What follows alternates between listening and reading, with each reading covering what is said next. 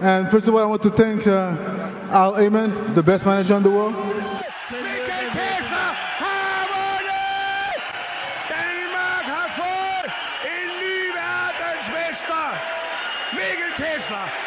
He's the fucking champion of the world!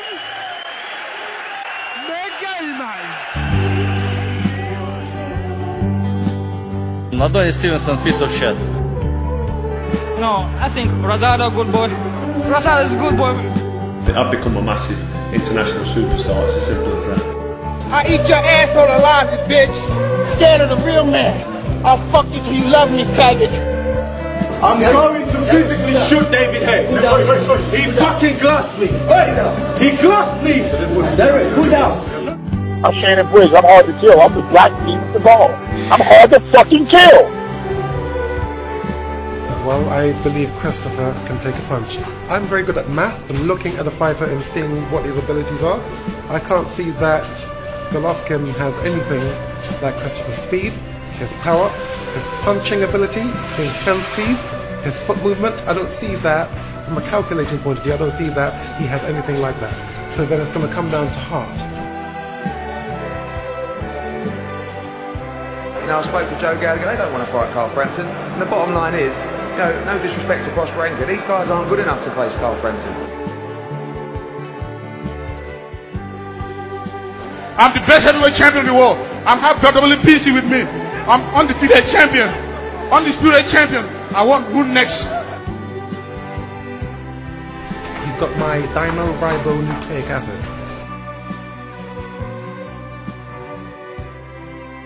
Undisputed heavyweight champion of the world. Who next?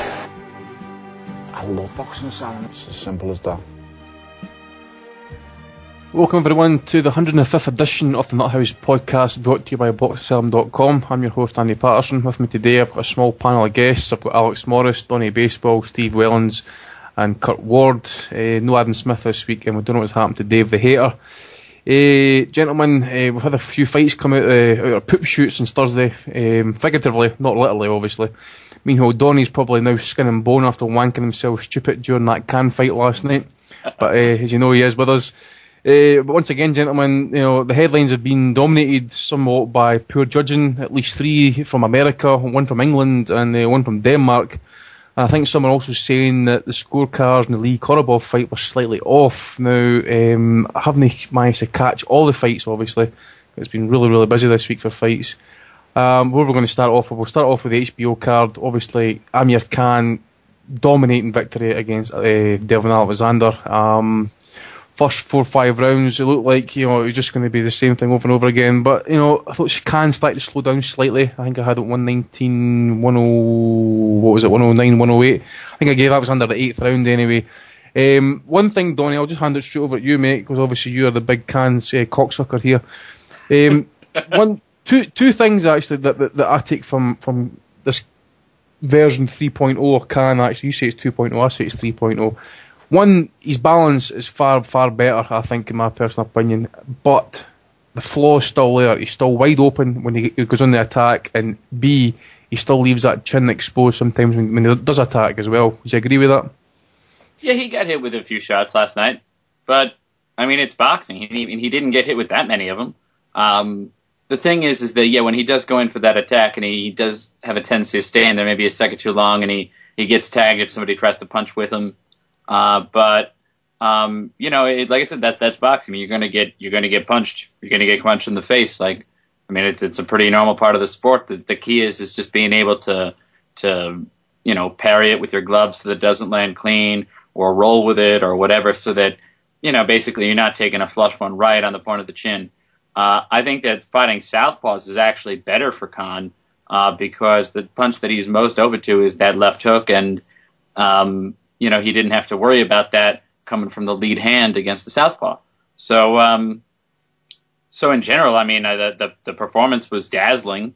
I mean, I think we all thought he would beat Alexander. I think the opinion last week on the podcast was unanimous, but I don't think, well, first, I don't think anyone's done that to Alexander before.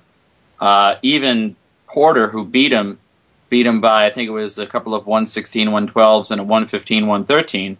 but nobody ever blanked him on the scorecards. I mean, I had it 119 to 109, but I think I also gave him the 8th round like you did, Andy. That 118, 110, that was just an abomination. Speaking of bad scoring, yeah. But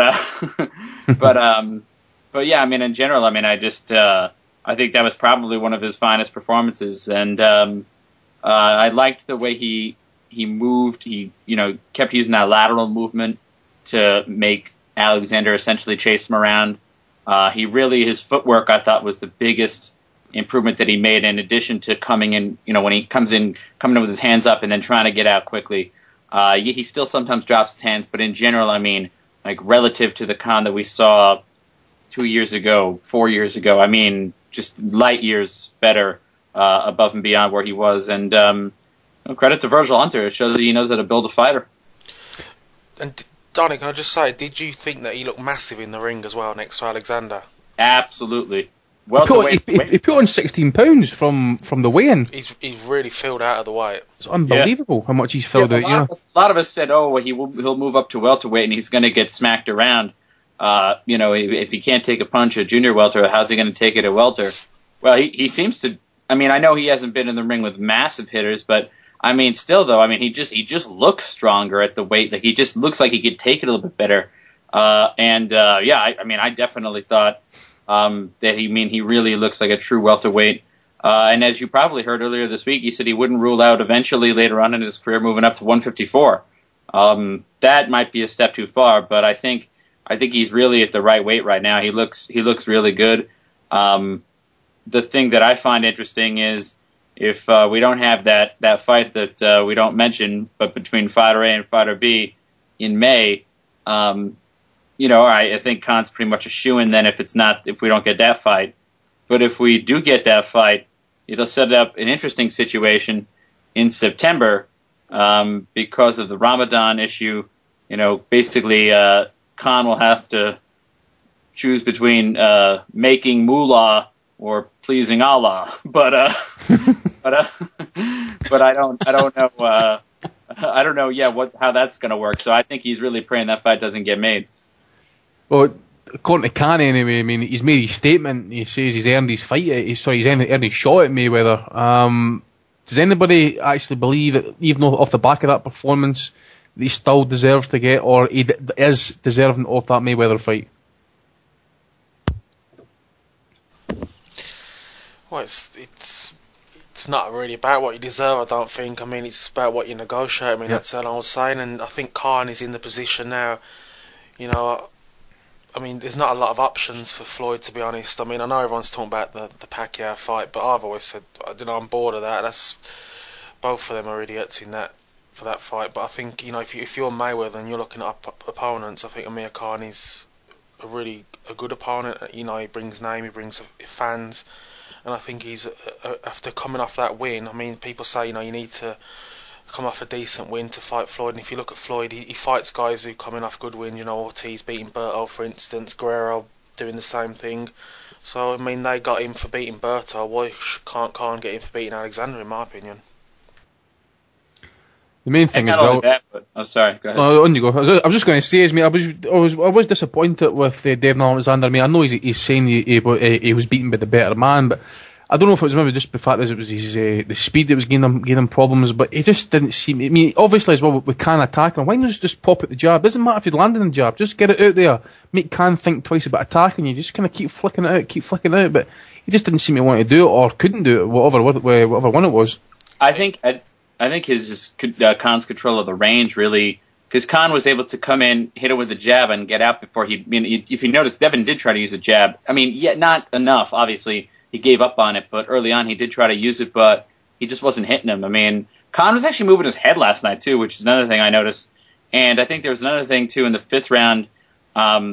They had one hand free, and Khan was using his right hand to bang Alexander to the body, in a clinch. And I was like, wait, what's this? We've never seen him do this before. I mean, he really is incorporating some new elements, and I mean, I think he's still growing as a fighter. And then this union with Virgil Hunter really seems to be doing him a whole lot of good. And with regards to whether he's earned Floyd, I mean, I personally, I mean, I think, I mean, I know I'm a little bit biased. I'm a big fan, but I mean, who else is he going to fight really if it's not Manny?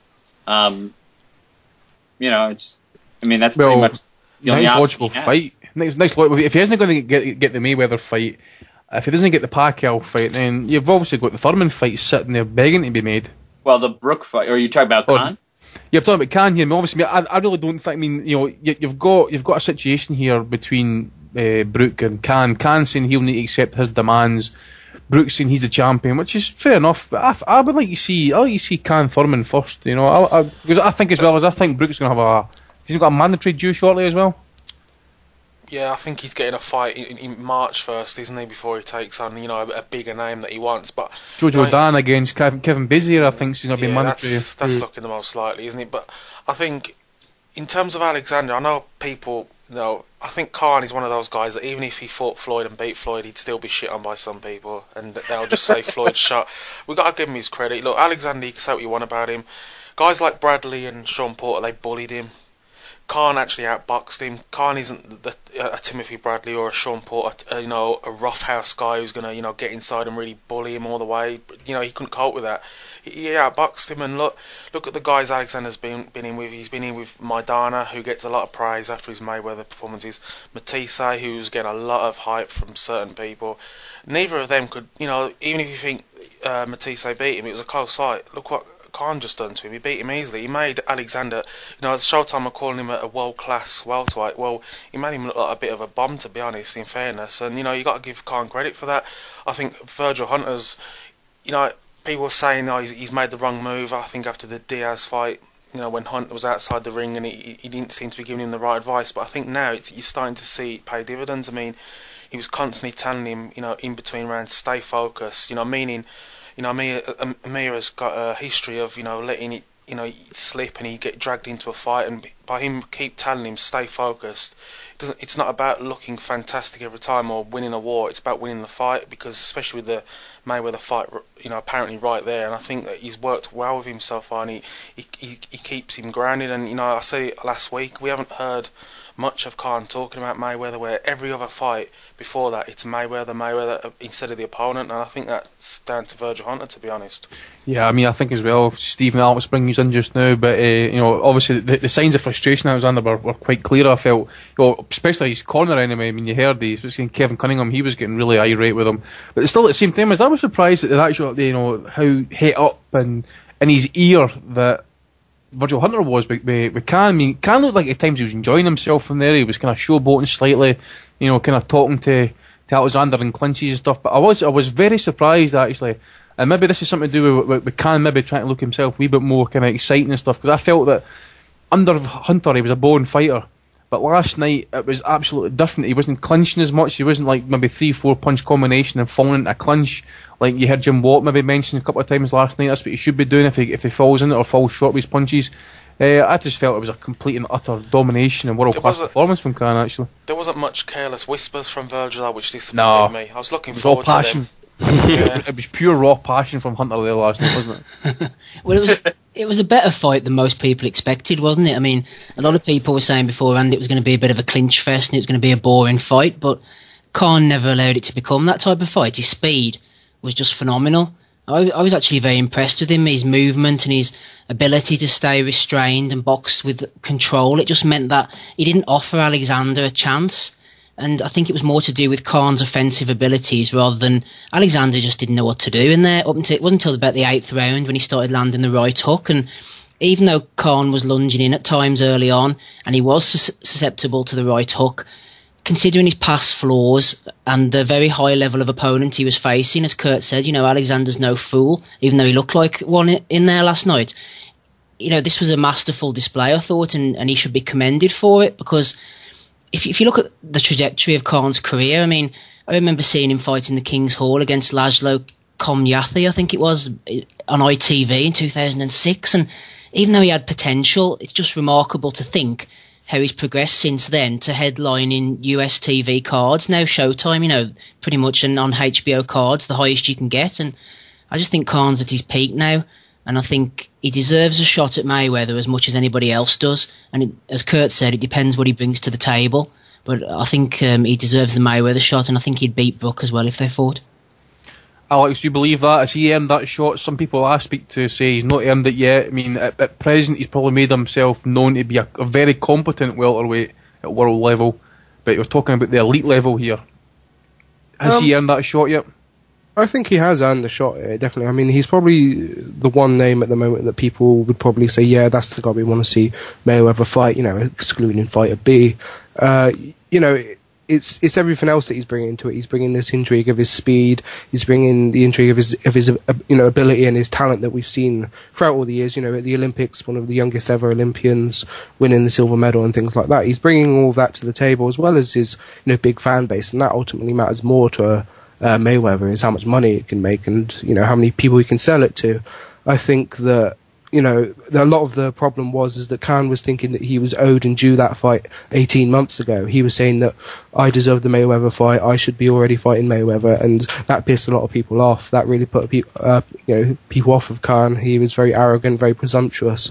But then he got a very good win against Collazo, and then a very good win last night. I thought he demonstrated that his speed is a very lethal factor. Basically, his speed entirely negated anything that Alexander did. Whenever Khan wanted to lead and go on the offensive, he'd be landing 3 punches before Alexander could, clock him back with anything else. If Khan wanted to go on the counter, his counters were just a lot faster than anything Devon could do. Devon would step in, and before he could dart back out, he's been clocked with a left hook or a right hook, and it was very impressive. But you've got to look at it as a point of styles as well. I mean, Devon Alexander, he tries to box, he tries to win his way, just again by controlling range and just by boxing and jabbing, and you can't do that against someone who's faster than you. You can't. You're not let his hands go.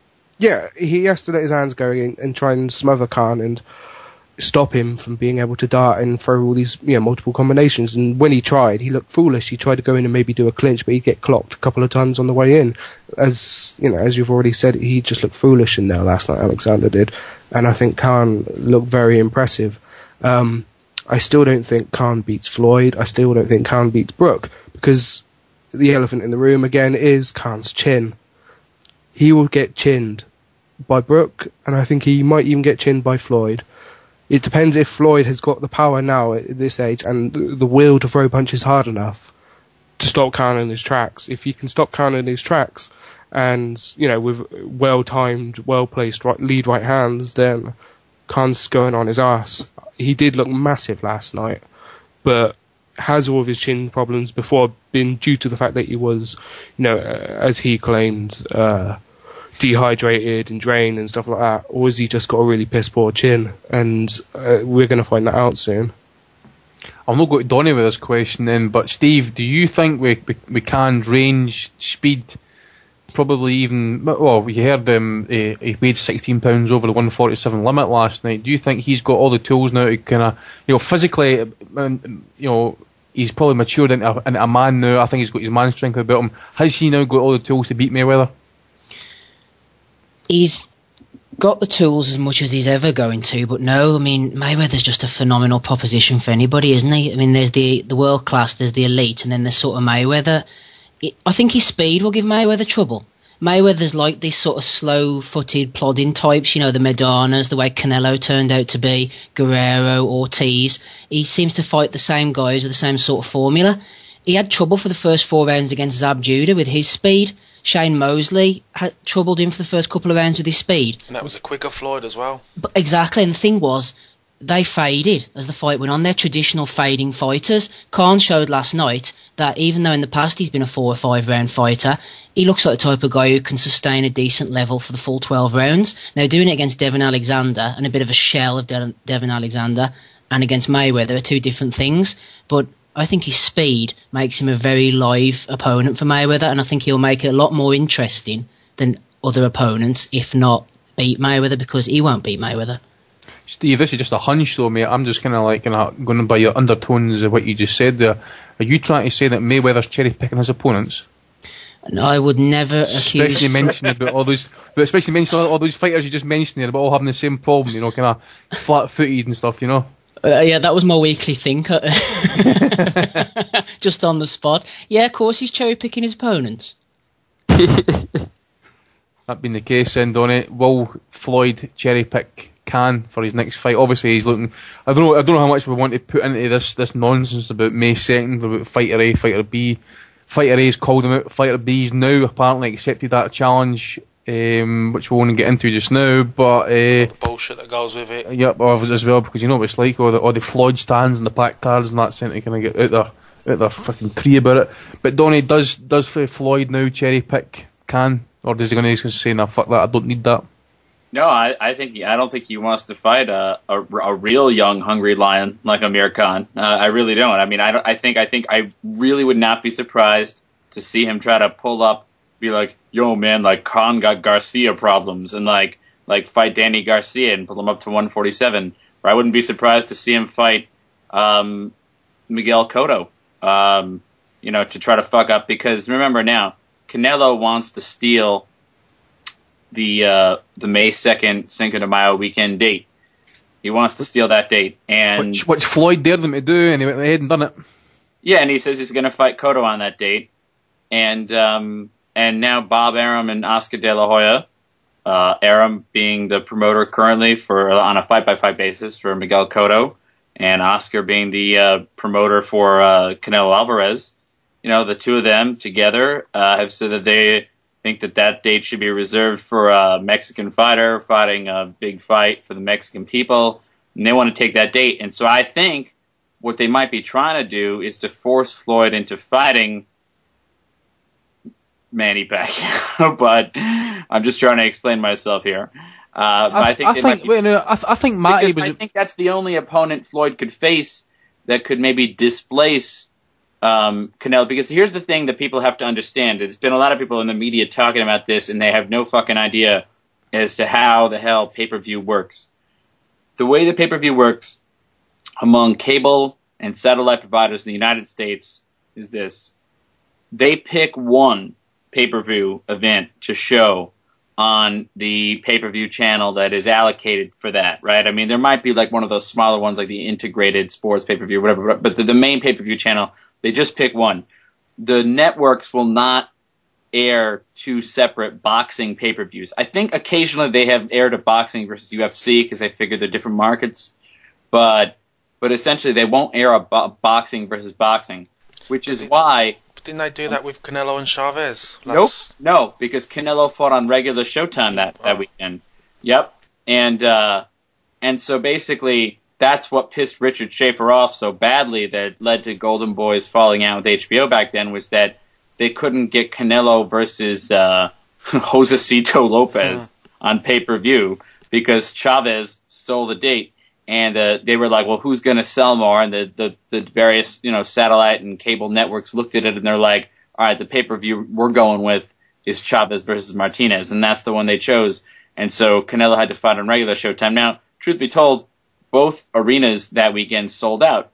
In terms of the live gate, or came very close to it. And the fight on Showtime did very good ratings, and the fight for Chavez Martinez, I think, did 450,000 pay-per-view, which was very respectable. So, I mean, it's not like the worst thing in the world to have two boxing events going head-to-head. Last night, I think, I know that Khan's crowd at the MGM had about 8,000. I don't know what the one... 7,758, I believe the final tally was. And do you know what the one was for Bradley? I don't know. It was a sellout. I don't know what the arena holds there, though, but it was a sellout for what I hear. Oh, okay. So...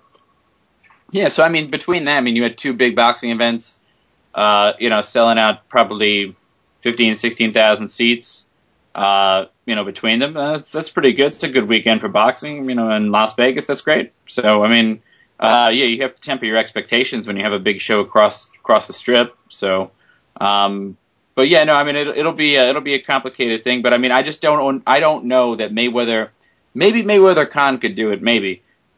But I think that basically in order for Mayweather to have that May 2nd date, I think he might have to fight Fighter B. Otherwise, it might be, or maybe Mayweather Khan could do it, but... It can't be that fight, though, because it says, Fighter B has got a contract with HBO. So HBO then going to say to Canelo and Cotto, listen, can you move the date? because we didn't want to have a double pay-per-view on the same night, because whatever's going to happen, Fighter A and Fighter B, it needs to be on their respective pay-per-view platforms. If you listen to Floyd as well, he says that the fight has to happen on Showtime. Pacquiao has to accept less money than was offered before now because he's lost to Marquez, he's lost to Bradley as well that he included, and his pay-per-view numbers are terrible now. There's all this stipulation. Now, people can say, oh, he wants to fight now, but he's going to offer, he's making his demands already, and I just don't see Pacquiao accepting the demands, because people can talk about the pay-per-view numbers all they want. Pacquiao's still making good money, fighting who he's fighting. We've got to be real about it. Anyways, we've kind of went off topic there about the fights. Keith Thurman went the distance last night, 121.07 across all three scorecards against Leonard Bundu. I don't know what it was. I think maybe we slightly underrated Bundu last week, maybe underrated his toughness, or maybe we slightly overrated Thurman and his punching ability. I don't know what it was, but basically after that fight, Thurman, I think the boos after the fight kind of got to him some sort of way. I think it was strange because Bundu was hurt in that first round. His leg looked like it had gone, and Thurman didn't seem to want to jump on him, which is surprising because he is known as that puncher who goes for the kill instinct. He seemed to want to do the rounds, which I don't know if that's the case, but that's what it seemed like to me, which is strange because maybe he didn't think much of Bundu and he thought he could get him out there in 4 or 5 rounds. He wanted to do a few, and then he found out Bundu was a lot tougher, very awkward, and he won comfortably, but it was one of those where he wins, but his stock doesn't really rise out of it at all. I mean, most were expecting an easy night from Bundu, but he's tough and he showed that. But yeah, I mean, I just think Thurman should have planted his feet more and really landed some big shots. He seemed to be moving a bit too much for me, and I think the crowd were booing, which was unfair because, like I said, Bundu came to fight. He's a tough guy. But I just wanted to see him, plant his feet more, land more power shots, because Bundu's not a puncher at all, and he's 40 years old, he's smaller, and he couldn't really hurt Thurman. So I thought Thurman, being the big puncher, would have gone for the kill a lot more. But he's got good experience there, I'd say.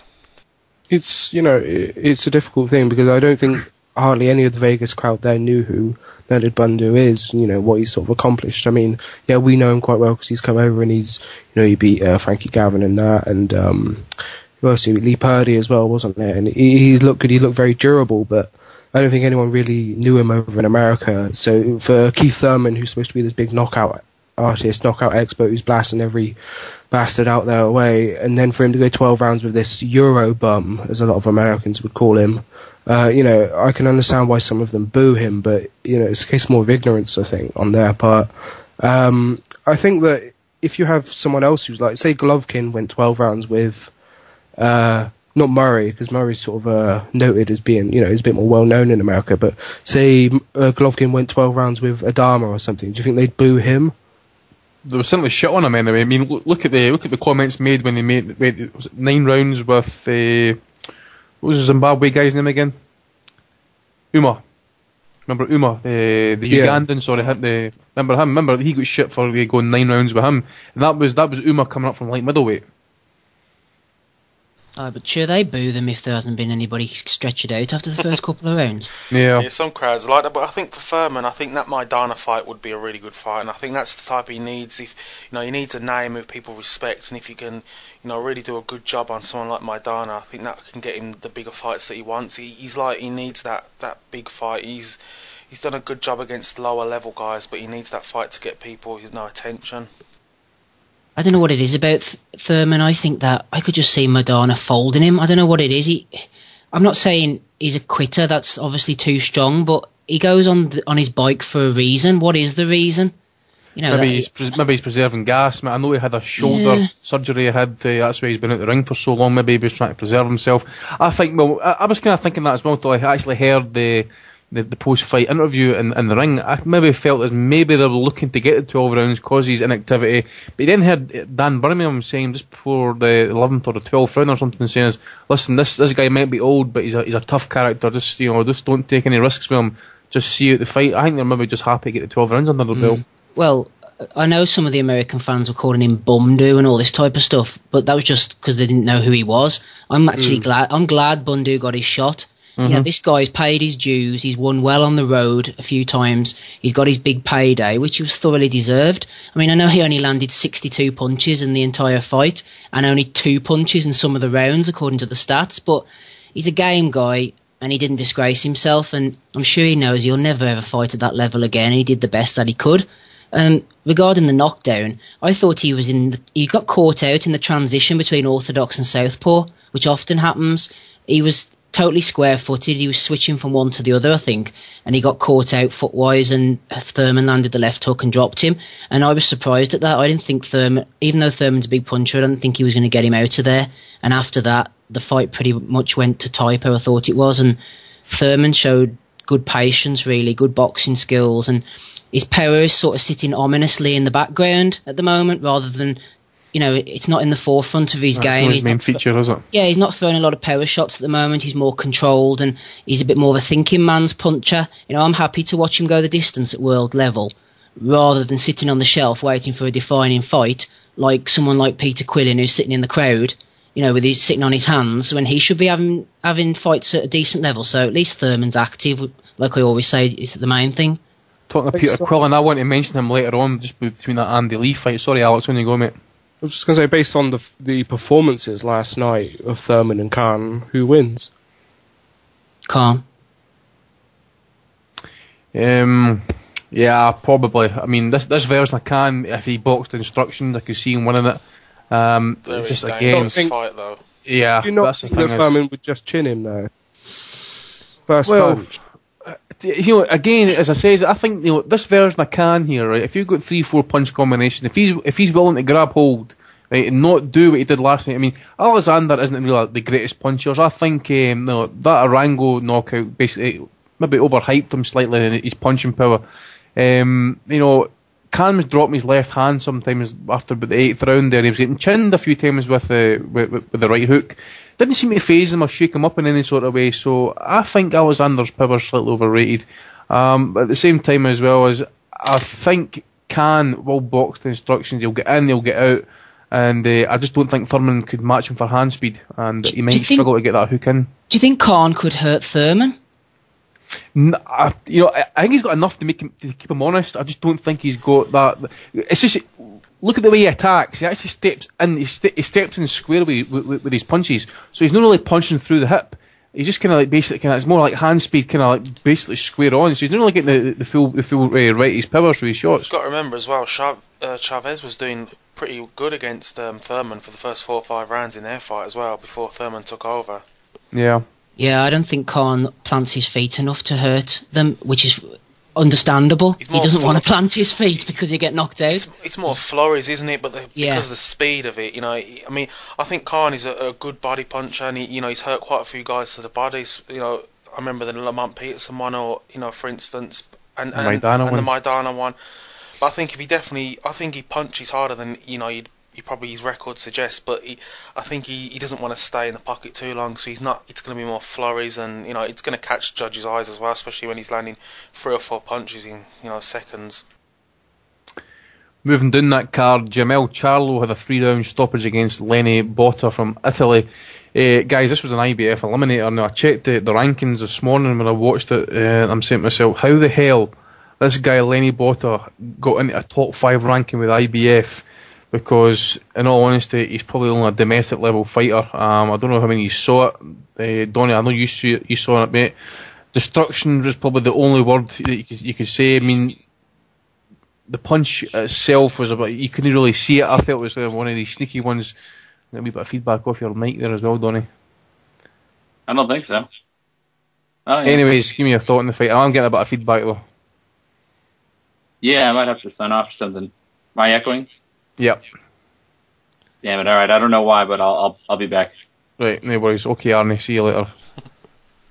Right, that being the case, then, as I say, Charlo. I think the number 1 and number 2 spot at IBF is currently vacant, so I'm assuming he's going to get one of those two positions. Probably get a box off. Donnie. Yeah. I'm getting feedback off you again. Damn it! All right. Sorry. Mute. Go and sit in the corner, Donnie. Just because Khan won, there's no need to take the piss on the podcast. And I don't know how many you saw it, Steve. I know you were watching it as we were talking this before the podcast. Abner Mares was involved in quite a little fun little scrap against Jose Ramirez. People will remember Ramirez fighting Lomachenko in his pro debut. Ramirez down in the first, third and fifth rounds. Good little scrap, but at the end of the day as well as Mares, just, his typical style is to bore forward and just punch the hell out of Ramirez. Did anybody see this fight? Yeah, I was watching it actually on the laptop there as you were talking. I had the sound down. I'm assuming Ramirez hurt his ear or something. Did he quit on his stool or something like that? I don't know. I kind of got the impression that the referee was kind of maybe like saying in the corner, "Listen, you need to think about pulling this guy out because he was taking up a hell of a beating."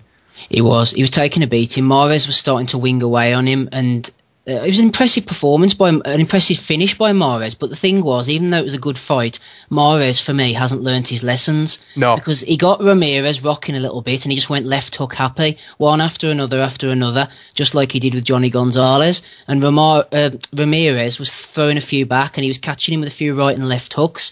Now, obviously, he hadn't got the power or the freshness to compete at that pace for the full 10 rounds, but the thing was, Mares was wide open once he smelt blood. It'll make for exciting fights, but he's an accident waiting to happen unless he can try and sort that out.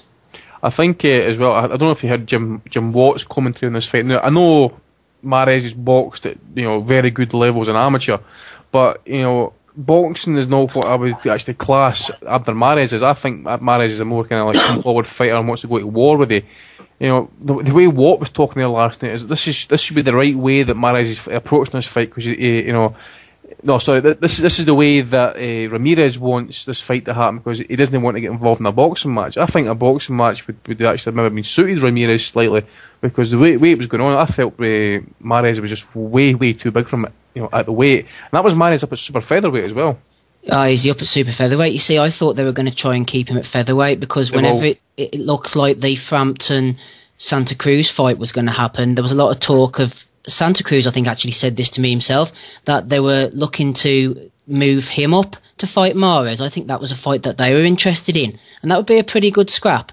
So I'm wondering how long he's going to stay around at super bantamweight, and I think Mares will come back down to featherweight. But if you look at the sort of top fighters at the weight, I mean, you got the likes of Gonzalez, obviously Donaire and Walters. I mean, we've got the whole sort of Arum De La Hoya thing. Are they going to work together and all that? But Mares would have his work cut out against at least 4 of the top 5 at the featherweight division. I think he'd be too wide open for a few of them boys. They're massive, half of the people at featherweight. Look at the likes of Lee Selby and, like you said, Walters. Massive guys. Lomachenko, he's pretty big for the weight as well. They just crush him. I think as well, Mares is pushing 30 now, I think as well, so moving back down in weight. He said that year of inactivity, I think he's had an operation as well for an injury. Yeah, he's on the slide. He's on the slide, yeah. Mm-hmm. Definitely. Switching across town, the HBO card, gentlemen, now, as I says, I think Alex, I know Donnie would have seen this. Donnie, I'm still getting feedback off you, mate. Mauricio Herrera, Alex. Now, I watched the first 3 rounds of this fight. I was just flicking back and forward between that and the Keith Thurman fight. People were saying that, he was robbed on the card. Some people were saying that, maybe he was deserved to be robbed on the card because he was boring style as usual.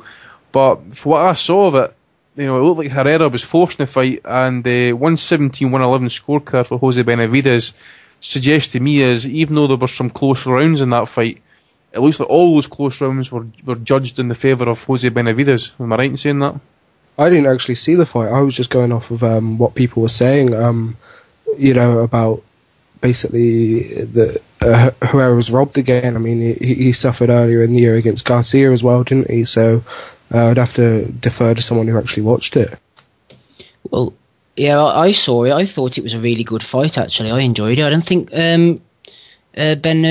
Benavidez's style was boring. I thought it was good. Whenever he got the jab going, he looked really good. He was tall, he was rangy. He just couldn't keep Herrera off him. That was the problem. Herrera was pushing him back to the ropes, and he was getting bullied around. But I thought this was an excellent piece of matchmaking, and the scoring left a little bit to be desired. I think it was maybe the wide nature of the cards. But I thought it was... Herrera, I thought, had done enough to win. But it was an excellent fight. Really well-made fight. I saw someone make a point that, Herrera deserves to be Fighter of the Year this year because he beat Danny Garcia and now he beat Benavidez as well, a top prospect. But he's been, stiffed on both occasions. Been quite bad for him.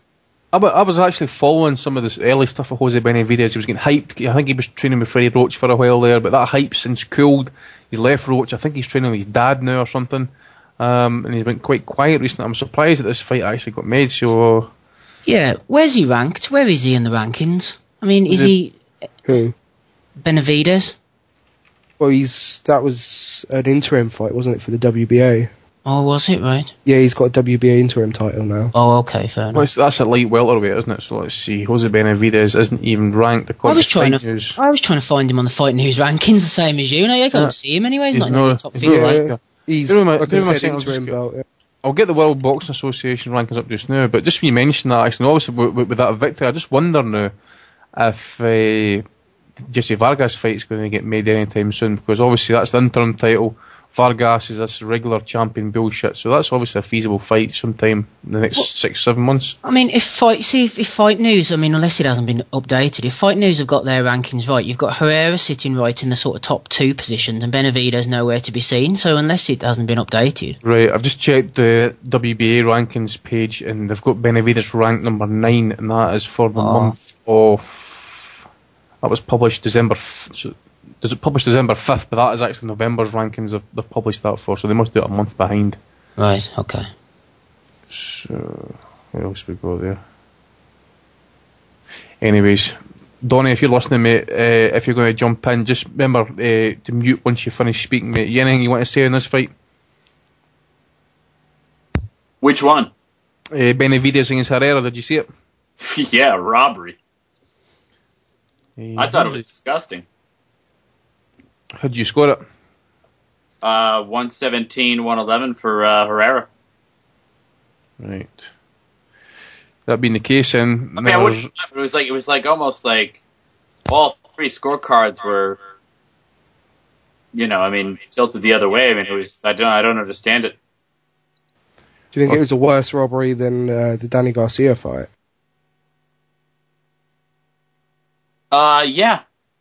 It was. I mean, it was close. It's they were on par with one another. I was just really disappointed. You can't help but feel for Mauricio Herrera. I mean, he's really been. If there was like a screwed Fighter of the Year award, like SFOTY, he would be like the hands down winner, because he's just been getting it up the bum. For fucking the whole year long, and it's ridiculous. Without Vaseline as well. What'd you say? Raw with no mask. He's been getting up the bum raw without any Vaseline. I mean, I still to see his fight. I'll watch his fight later on. I'm actually still downloading the fight, so I'll catch that later on. But being the case, that's another shocking scorecard there. Another thing is, I got clocked up the scorecard for Matt Korobov, Andy Lee, 50-45 with 2 judges. Donnie, and one judge had it 48-47 to Matt Korobov. And as I said, I didn't see the fight. I saw the knockout actually. A 6-inch hook. As I say, that's all you need sometimes to knock someone out of 6 inches. 6-inch hook, basically put him on Queer Street. Slava, I believe, was reaching for the nearest rope, and he's probably going to come back and say, as it was a corrupt black man stopped the fight too soon. Korobov was getting back into the fight. Lucky shot and all this fucking sort of nonsense. At the end of the day, Korobov was gone. There was no dispute about that right hand when he landed, and he followed it up. And I'm really pleased for Andy Lee. I mean, this is a guy who's really had to dig in over the times. Steve, your fellow Irishman as well, as you'll be very, very pleased to see him win his first world title. Delighted. I know I always drop my little silly anecdotes in, but again, seeing him in Limerick leisure centres fighting and, busting his gut for this world title, and obviously he got the Chavez fight, and Chavez was just too big, and he's had his chance. He's come back from the adversity against Brian Vera, and he's a real nice fella, so I'm really pleased for him. And it was that right hook again, wasn't it? Like in the last fight, just bang on the chin. That started all the trouble for Korobov, and he never recovered. I mean, seconds later it was over. I thought it was an excellent stoppage from Kenny Bayliss, the world's best referee in my opinion. And the British referees could, watch that video. He waited, he watched. and he jumped in after Korobov had been given every opportunity to throw back, and he didn't, because he was out there on his feet. And early on in the fight, Lee was lunging in a little bit. He was leaving himself a little bit square on, and I was actually impressed by Korobov's stance. This is the first time I'd really sat and watched Korobov actually as a pro, but his stance was very effective. He was cagey, and his hands and shoulders were nicely tucked in, and it was difficult for Lee to get at him cleanly. And but he was a confidence fighter, Andy Lee. And after he landed that left, I think it was a left hand in the third round, he won that round, and then he visibly started to grow in confidence. And Korobov started finding a home for the right hook, and neither man was really landing an awful lot, but it was a really high technical affair. Two world-class boxers. The corner work, I've said before, I actually like Adam Booth as a corner man, no matter what you think. I think he's quiet, very unassuming type in the ring. He's quietly confident. He instills Lee with that nice little bit of confidence. And I mean, how stupid does Peter Quinlan look now after Korobov getting knocked out? And I don't mean because of those funny glasses he was wearing, but the fact that he should have been cleaning up there really. But Andy Lee, brilliant, well done. You just think, I think either one of those fights, I think Quillan could have beat any, the two of those guys probably in the same night, maybe. And I don't think Quillan's anything great. I think as well as I'm slightly concerned that Andy Lee's losing these early rounds and stuff. He looked laboured in his performance in Denmark. He was down against John Jackson. He was down every scorecard against Matt Korobov, and he turns it around with a right hook. I just be concerned about that. I don't know what it is, but really pleased for him all round actually. So I really think his next fight, I think people want us to mention about the Billy Joe Saunders fight, but I think we'll leave that just now because I think that's come up in one of our Twitter questions. We'll probably get a voluntary first, won't he? Yeah, I think he maybe get that. It depends really. But who's his promoter just now? Is it Bob Arum? He's still with Arum as far as I know. I'm sure he's with. Oh no, he's with DiBella now. DiBella, he's with Lou. So yeah, sorry, he's with DiBella. I mentioned it the other week. I mean, Adam Booth said in an interview that if Andy wins, they've got an agreement with Frank Warren to make the first defence against Billy Joe. Now, I know Warren said that if Lee won, he wanted the fight to be on his February 28th show. I mean, that's too soon. I mean, unless Lee's offered crazy money, I can't see him jumping in straight into that fight at the end of February, to be honest. But I think that fight is what's going to happen next by what Booth and Warren are saying. Well, it's only 2.5 months away. It's not as if Andy Lee got battered in the Korobov fight. It was a very low-key fight, really, wasn't it? I mean, there wasn't a lot of thrown and a lot landed, so you could make it in 2.5 months. I think it will. Again, if Frank look, them posters are printed already, man, it's going down. I'm really pleased to see that Manny. Just saying that I'm really pleased that Manny Stewart's widow was there as well. I actually see him. Because obviously, Andy stayed with Manny and the wife over in Detroit for so many months, or many, many months, as he's trained in the... You also got to remember with Manny Stewart as well. If you remember when Adonis Stevenson knocked out Chad Dawson, he said, Manny Stewart said when he trained me, I'd take the fight. If I ever get a fight with Dawson, take it. I'll become champion. He was right. He said that to Andy Lee, you will be a world champion. I didn't think he would, and he's been proven right again. So...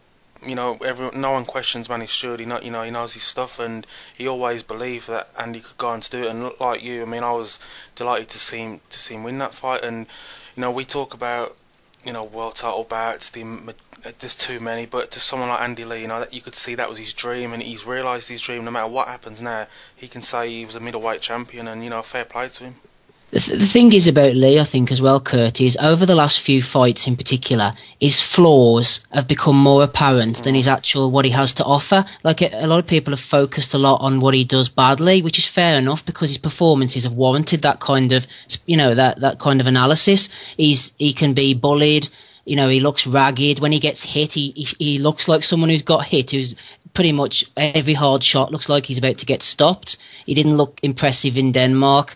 He didn't look impressive against Anthony Fitzgerald in the fight in Belfast.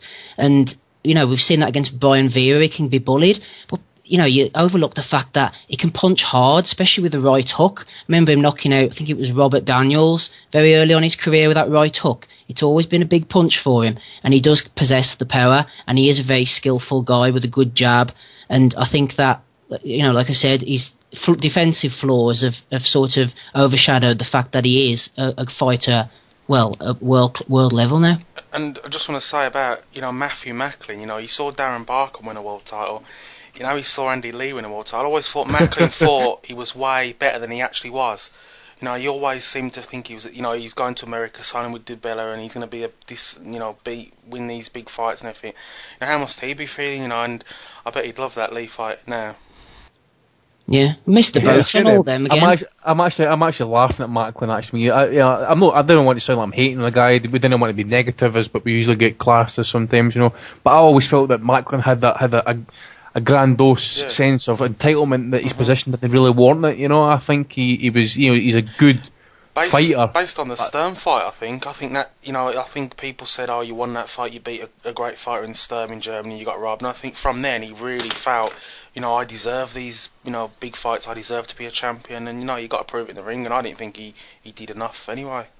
And if you fought Lee now... so close against Sergio also, I think I think inflated his stock a little bit, because at that time, even though Sergio was slipping, I think a lot of people didn't necessarily see it or wanted to see it if they were fans.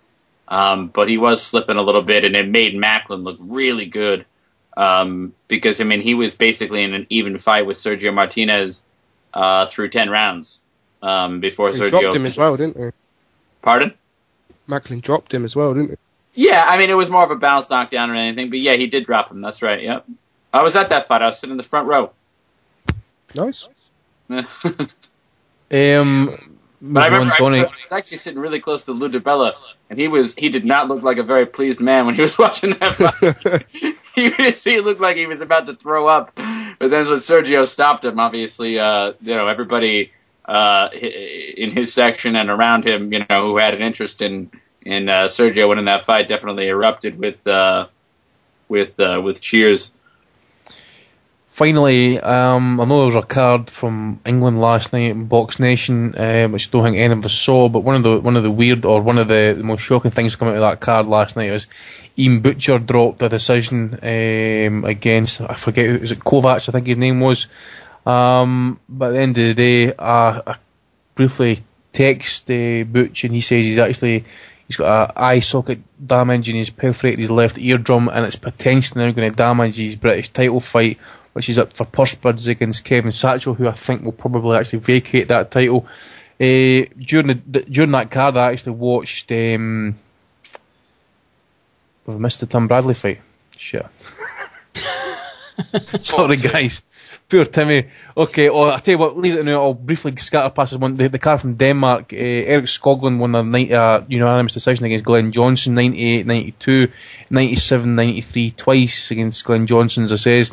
But, I thought those cards were very, very wide. I felt maybe a point either side, maybe even a draw. I think Johnson deserved a fair shake on those cards. He was working the body pretty well. Skoglund was getting pushed back all the time. I just think maybe Skoglund got himself back into the fight later into the last maybe 4 or 5 rounds. But I think Johnson, if he lost, he certainly didn't lose by that much. Just bouncing back briefly to the Tim Bradley fight against Diego Chavez, guys, the way I saw it was this first 4 or 5 rounds easily for Bradley. We discussed Harold Liderman basically saying, his daughter's the best judge in his household. Well, I think he needs to take her aside and ask her how the hell he got a 116-112 scorecard for Diego Chavez. I think I had a 116-112 for Bradley. I think, Steve, you had it even wider. I think you had it 118-110, didn't you? Yep, 118-110. I was surprised at the outcome, shall we say, although maybe you shouldn't be too surprised these days. But it was a strange sort of a fight, because even though Chavez had obviously mixed at this type of level before and he was coming in as a live opponent, I never got a feeling at any point during the fight or in build-up that he was going to be able to win. I mean, and that for a big HBO main event that was odd, because I think this was more the whole card, which is an excellent card, rather than the main event. I just never thought of Chavez winning. I just didn't think he ever had a chance. And obviously, the judges showed my ignorance by calling it the draw. But I had it 118-110. I mean, I suppose you could narrow it down to like 116, 112 or something like that. But I don't know. I thought Bradley did like playing early on, especially at the headbutting and that. From what I saw, it wasn't. I don't know whether it was necessarily even Chavez's fault. Maybe I'm completely wrong on that. But I mean, Bradley's never been the type of guy to be averse to throwing in the head himself, has he, in the past? So. All in all, I thought he won clearly and convincingly, and I hope Chavez kept the receipt from the tattoo parlour, because there was some terrible ink dotted around his body last night. I mean, simply, it looks like his mates had done them on him after a night on the piss or something. He's been in prison, I reckon. Certainly not a sailor return anyway, put it that way. But yeah, well, just to ask what we've got on, is anybody finding the sound a bit funny here? Yeah, it went a bit funny about a minute ago, I'd say, yes. You actually sound fine, actually, just now. Yeah, everyone else does now. Comes and goes, doesn't it? Comes and goes. Yep, okay. Guys, just we'll very briefly break down the Bradley fight, because we'll need to move on very briefly to the other news as well, so... I just thought he was far better. He landed more shots. He was throwing a lot more. He worked a lot better on the inside than Chavez. I mean, Chavez had a couple of good rounds. I think Bradley slowed down a bit towards the end. I thought maybe he thought that he was winning comfortably. He didn't really have to risk anything towards the end, even though I think his trainer said, "Oh, you know, you got to go out there. You got to really seal the deal." I think for the last round, but I thought he was just winning it comfortably. He was throwing those big overhand rights that seemed to hit Chavez at will. Obviously, had a bit of the scuffle with the heads early on, but. No, I just thought that was really clear for Chavez, and I don't know what fight Julian Edelman was watching to have it 8-4 for Chavez. That's just... I can't even fathom. That's like fucking CJ Ross sort of fuck up, that is. I mean, but, you know, I don't really want to see a rematch either. It seems a bit pointless to a rematch. It's a bit of a pointless fight to begin with. Bradley was so much of a favourite. I think both of them should move on and, you know, do better things. I'm just looking at the site there. Sorry, I'm just saying. Slava's popped up on that Matty Korobov Andy Lee card, and he actually says that was one of the worst stoppages I've ever seen. Who said that? There's this white supremacist on their site. He's actually a Russian guy, or claims to be a Russian guy. All his favourite fighters are white Russians, and he says during the week that his exact comments were as follows. Right, this is about Matty Korobov.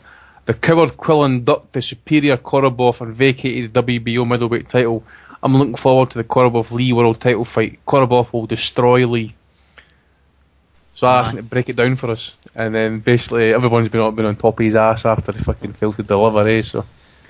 Yeah, I think on the Bradley fight, I think you could say Chavez getting 4 rounds, maybe 5 at a push. I mean, there's some rounds Bradley didn't do much, but I just thought the first 6 or 7 rounds were really good action. I think, you know, Bradley, he has got that habit of, you know, even though he's not a puncher, he fights as if he is a puncher. He gets in his side, he throws in wild punches. You ain't going to find too many tougher men in the sport than Tim Bradley. You know, he, for a guy who can't punch hard, you know, he goes to war and he stands toe to toe with guys. That's why you got to respect him. You know, he goes right into people. Look how he fought Provodnikov. Same kind of way I thought he went to Chavez, you know, but he felt like he could take his power and he went to war with him. I thought he should have won the fight. Like Alex said, I don't really see a rematch. They might do it, but I hope they don't. I think they're more likely to see Brandon Rios in with Bradley if he can beat Alvarado, which he should do, because Alvarado looks pretty much done to me. But that's another fight that can keep Tim busy, I suppose, until he waits for, you know, a big fight. But there's not a lot of options for him at the moment for a potential big fight. Well, I thought Chavez was beating Rios when they were fighting before. Yeah. I mean, that fight was a fucking mess in the first place, the whole Chavez getting disqualified and that. I think that was a bit of a corrupt thing in the first place for him to be thrown out like that. But, you know, Rios isn't in a much better position, to be honest. I don't know what I'd rather see for Rios next. Obviously, the Alvarado fight. But Bradley, I think he needs to be fighting important fights more. I think the fact that, you know, Goy are fighting together with a bit more now, I think it opens things up a little better for Tim. $2 million Tim Bradley got for that fight last night, I heard. Yeah, $2 million, so he can keep fighting those level fights all he wants if he's fighting for fucking $2 million purses. That's what he's renegotiated been doing, isn't it? I mean, they're talking about him moving up to like middleweight. Donnie, you got that I think back off mute again, mate. It is muted, right, okay. I'm still getting some feedback. This update with Skype, fucking shit. Yeah, it's muting back now. Is it coming back to us again, aye? Yeah, the feedback was Right. Anyways, as I say, I don't think Bradley should be up at light middleweight. He should stay at 147. And this is actually quite annoying, this feedback.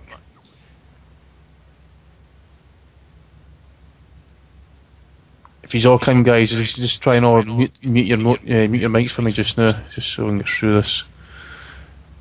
Right. Friday night, now, none of us saw, I believe, the card from on Showtime. Leonard Ellerby from Mayweather Promotions actually promoted this fight. Erislandy Lara won a unanimous decision, 190-109 twice, 117-111 against Ishii Smith. Fight of the year candidate for what I hear. Badu Jack, he 6-round knockout victory as well against Francisco Serra. Steve, mate, you saw the Marius Wack fight briefly, please. Marius Wack fight, let me think, what happened in that? It was a 7th round knockout. Travis Walker did okay, actually, from what I remember of that one. The version I watched of it wasn't that good. It was sort of, looked like it was an old computer game or something on YouTube.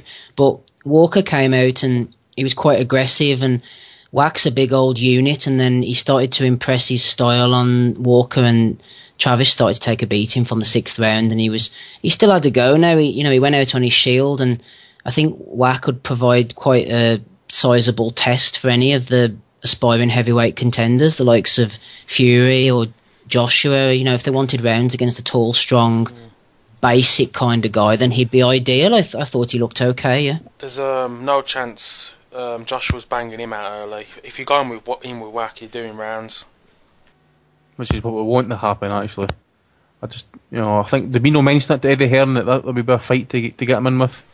Yeah, I think he's been mentioned quite a bit. I mean, he's pretty limited, and he's not. I don't think he's going to beat Joshua. But he's a big guy, and like I said, I just can't see Joshua knocking him out, especially early. I mean, if you watch the fight with Vlad, Vlad hit him with absolutely everything, and he was still standing. He didn't even go down, and his chin on him. I know he was on steroids as well, but that chin is just insane. Right, guys, last card to very briefly recap on. This one was on ESPN Thursday night. Now, I didn't watch it because I didn't think there were many great fights on it. I got hit up on Twitter the following morning saying, Andy, why you watch this fight against Iskandon against Tyson Cave? 117-111 to Iskandon, 115-113 to Iskandon, and 115-113 to Tyson Cave. Now, who didn't see it? Steve didn't see it. Donnie's not around just now. And Kurt, did you see it, mate? No, I only saw the Tava fight. Right, no worries. Well, what I saw of this fight, anyway, I had it 117-111 to Tyson Cave. I can understand the judge that had it 115-113 to Cave, because really a lot of those punches he was throwing were being blocked. They're landing on elbows, they're landing on gloves, and coupled with his running sometimes, that kind of herky-jerky style. Iskandon's constant pressure, and the fact that when Iskandon did land his punches, it did seem to there were more thudding shots, they were shaking Cave up slightly. Those probably added a lot of pluses into Iskandon's column a little bit. But in the end, I cannot see how Raul Kainer can find a scorecard of 117-111 for Iskandon. I think the FBI should be called in to go and check if he's got any offshore accounts, because that was an absolute disgusting scorecard. And one thing as well, I want to kind of get on about Terry Atlas. Now, Terry Atlas, he calls a spade, which is fair enough, okay? He's had many things to say about bad judging in the past, etc. You've seen him, that great YouTube clip calling up, I think it was an official or some commission, talking about how they'd read out a decision, and it was announced the wrong way, and Atlas went absolutely batshit crazy, and he heard them going on to the official about it. You've got Atlas after his fight saying that there needs to be a commission involved. Some congressman with a bit of guts to get sort of involved here. But wait a minute, Terry Atlas, you have got first-hand experience and accounts of what goes on inside the boxing world. You've probably been witnessing to some of these corruption events. Why don't you start a petition? Why don't you go to your local congressman or whoever it is, your local politician, and try and get something set up and go through government and try and get a national commission put in place? I'm fucking sick and tired of this guy sometimes just constantly moaning about these judges and stuff. it's probably something else we can discuss upon on Twitter questions as well as, how we're going to, eradicate these poor scorecards, because clearly something needs to be done, because these last couple of years, if not this year as well, has been absolutely deplorable for discussing scorecards. And just to finish off on that, Iskandon is actually a Heyman fighter as well, so maybe that's what's something to do with it, you just don't know. Kurt, mate, you want to cover up the Tarver Banks fight very briefly? Well, very briefly, I mean, it was a shitfest, wasn't it? You got Jonathan Banks, who, he's obviously getting decent money because he's not interested in fighting anymore. I mean, he hardly threw a punch against Seth Mitchell, and when he did, he actually hurt him, and he seemed to realise, shit, I'm not supposed to do that, and pulled away and let him win. And in this fight, I mean, he didn't throw a punch. How old's Tarver? 46, I think they said he was, and he looked terrible as well. I mean, then in the last couple of rounds, he started to pick up the pace a little bit and scored the knockout. What I found funny on the fight was Teddy Atlas. You just mentioned him, but he made a remark like, "What the hell must Vladimir Klitschko be thinking, seeing his trainer fight like this, and get knocked out?" But I just thought that was a pretty pointless remark. I mean, you could stick 9-time trainer of the year Freddie Roach in the ring right now. Let's see how well he'd get on. I mean, it means nothing, does it really? And who else in that card? Was it Austin Trout? If in doubt, Trout. I think he won. Was it a UD he won or something? I can't remember. I've not got the scorecard in front of me. But anyway, very, very briefly, Alexander Uzek. Alex, you actually commented on this last night. I think it was you or someone else. Anyway, that's him 6-0. He's boxed actually more rounds than he actually boxed more less fights than Joshua, but he's actually boxed more rounds. But he still won all his fights by stoppage. So this shows you can go rounds. These great prospects and go rounds and still kind of stop their opponents basically. Never saw the fight anyway, but yeah, Usyk is looking a really good you say prospect, but I think he picked up some kind of WBO interim bout or some that's going to get him in a position, and he's going to be targeting the champions already. I mean, he's a really talented guy. He's a big guy as well. I mean, he's come great amateur background as well. I mean, this guy is. I don't think if you put him in with any of the champions anytime soon, there'll be people picking him to win, because this guy, he's looking the goods despite him fighting limited opposition. Is this the guy with the funky hair? Yeah. Won the gold medal in London at heavyweight, I think it was. Wasn't he in the semi-pro sort of thing? I forgot his name. World Series of Boxing, I think he was. I think he was in WSB. Yeah, I mean, he was dominant in that as well. Andy, sorry, can I just say one very brief thing regarding Tarver? Because I was watching him in action there against Banks, and I know that, he was in completely terrible shape and everything, but he's starting to diminish now, the achievements as a professional, because I think he's actually had a really good professional career, considering he came so late. How old was he? About 36, 37 when he turned pro or something like that?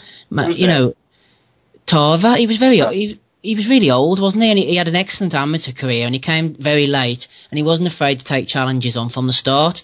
He knocked out the likes of Eric Harding very quickly and worked his way up to the Roy Jones fight, and he did things the hard way. He never ducked anybody, and I think he's had a good professional career, Tarver, and it's worth just mentioning that, even though he's a complete parody of himself at the moment.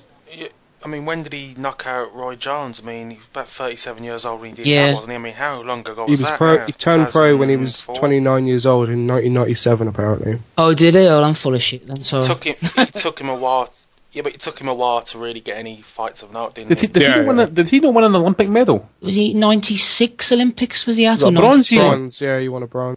Was it a bronze medal? Yeah. I remember reading something about him, actually, because I remember he was really begging for that Jones fight, actually. Yeah, I must have got him mixed up, sorry, with somebody else. I thought he turned pro later than that, but he's been around, how long has he been a pro now? 16, 17 years. Oh, also as well, he's got that Hall of Fame win under his belt as well against Rocky Balboa.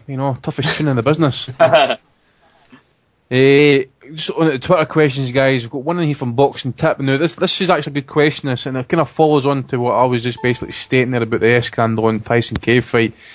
Boxing Tip advice is actually asking, here's one for the panel. Should female judges be allowed to judge male fights? Not a sex issue, they're just shit at it. Well, not brutally honest, I don't think it matters what they are, if it's a man or a woman. I just think there's absolutely incompetent judges out there. But I think last night, it was more evident for what I've watched. I've watched 3 fights with shocking, and I mean shocking decisions, and I think we're now at a point here where I think the judges have to be taken into a booth with a TV and watch you fight and score it from there electronically, or B, they need to be put up in an elevated position looking down on the ring so they can actually see punches that are getting punched over other side, because you get a referee blocking your position. They could be at the other end of look at the shit I got for when I posted on Twitter and I was live ringside for the Burns Gonzalez fight.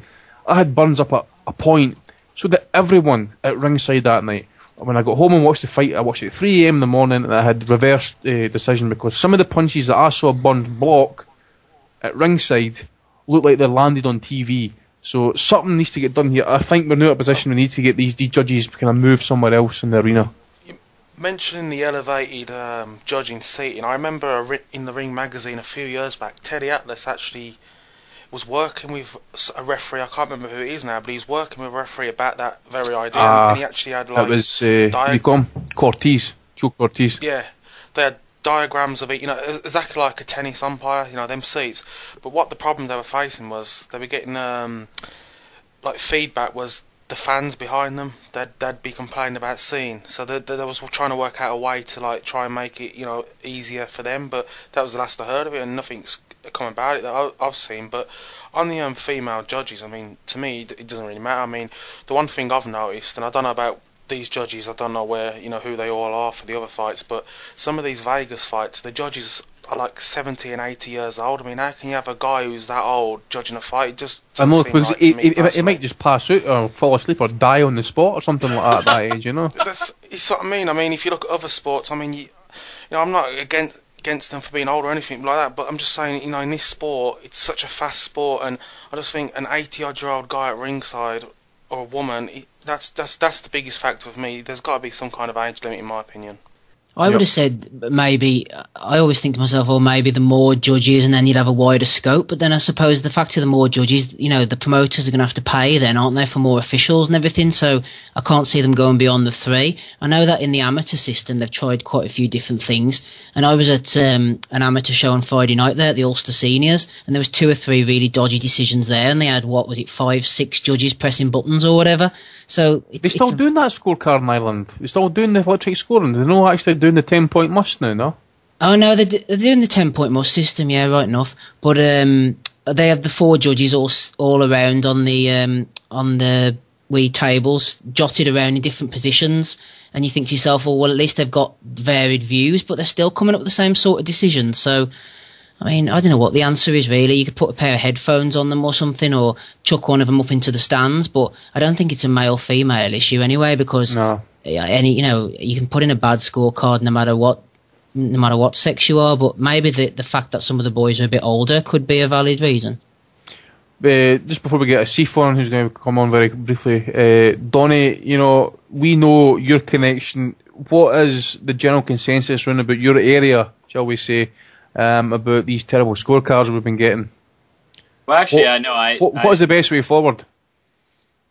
I don't know. I mean, I think it's maybe just like a ranking system or something like that, where people keep track of it. I mean, people don't really keep track of these decisions. I mean, you can go on BoxRec and you can look at people's, sketchy decisions, dodgy decisions, or whatever. To be honest, I mean, like last night with the Bradley Chavez fight, you had, was it Julia Letterman? Now, to be honest with you, I've only ever disagreed with her on like one fight that I can think of in recent memory, which was the she's usually really good. Malik Scott fought. Yeah, she's good. Yeah, she is normally pretty good. But she when Malik Scott fought some Russian guy, Glaskov, and I think she scored it a draw, whereas I had Malik Scott winning that by a couple of rounds. But so I remember that was like one bad one. But other than that, I mean, she's normally pretty good. She's normally very, very good, and that was really surprising to see from her. But it's not.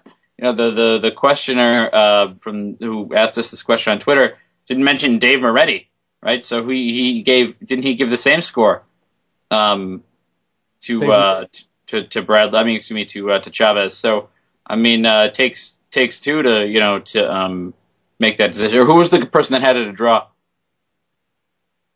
I think it was the scorecard in front of me just now. Anybody able to? Yeah, well, Metcalf had it for Bradley, didn't he? He was the only one who had it for Bradley. I can't. Metcalf was the one who did the Benavidez score, I think, and and the other guy was the draw, I think.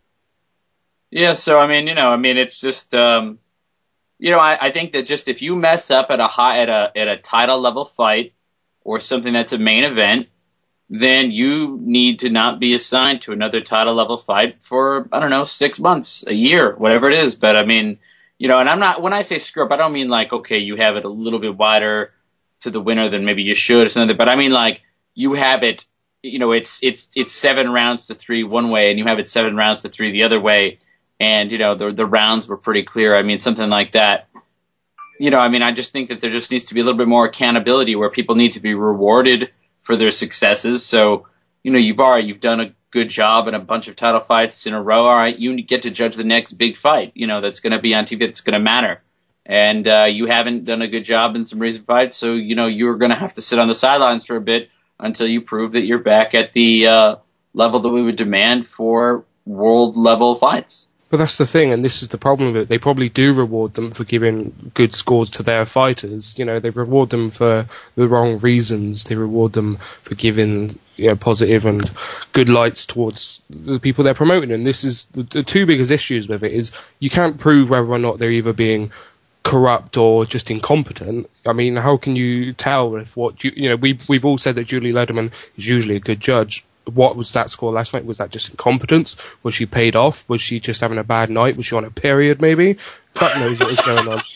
But, what was going on there? And you can't prove these things. And the other issue is, no one gives a fuck. No promoter, no manager gives a fucking damn unless it happens to them. When it happens to other fighters, you'll never ever hear a promoter moaning about a bad scorecard that was in his favour. You'll never hear them say, oh, that fucking 119, 109 to my fighter, God, that was a disgusting score. You'll never hear that said. And because they all benefit from it, so there will be nothing done. More of them benefit from these dodgy scorecards for their fighters against journeymen that come over here and possibly, fuck things up a little bit. They need the dodgy scorecards. They need the corruptible judges then. So they're fucking fine for it to happen then. But when they'll feign, interest in, making the sport clean, making it safe, making it better for everyone when it happens to them. But ultimately, they don't give a fuck because they all profit and they all benefit from it. Alex sounded very negative there. Too much.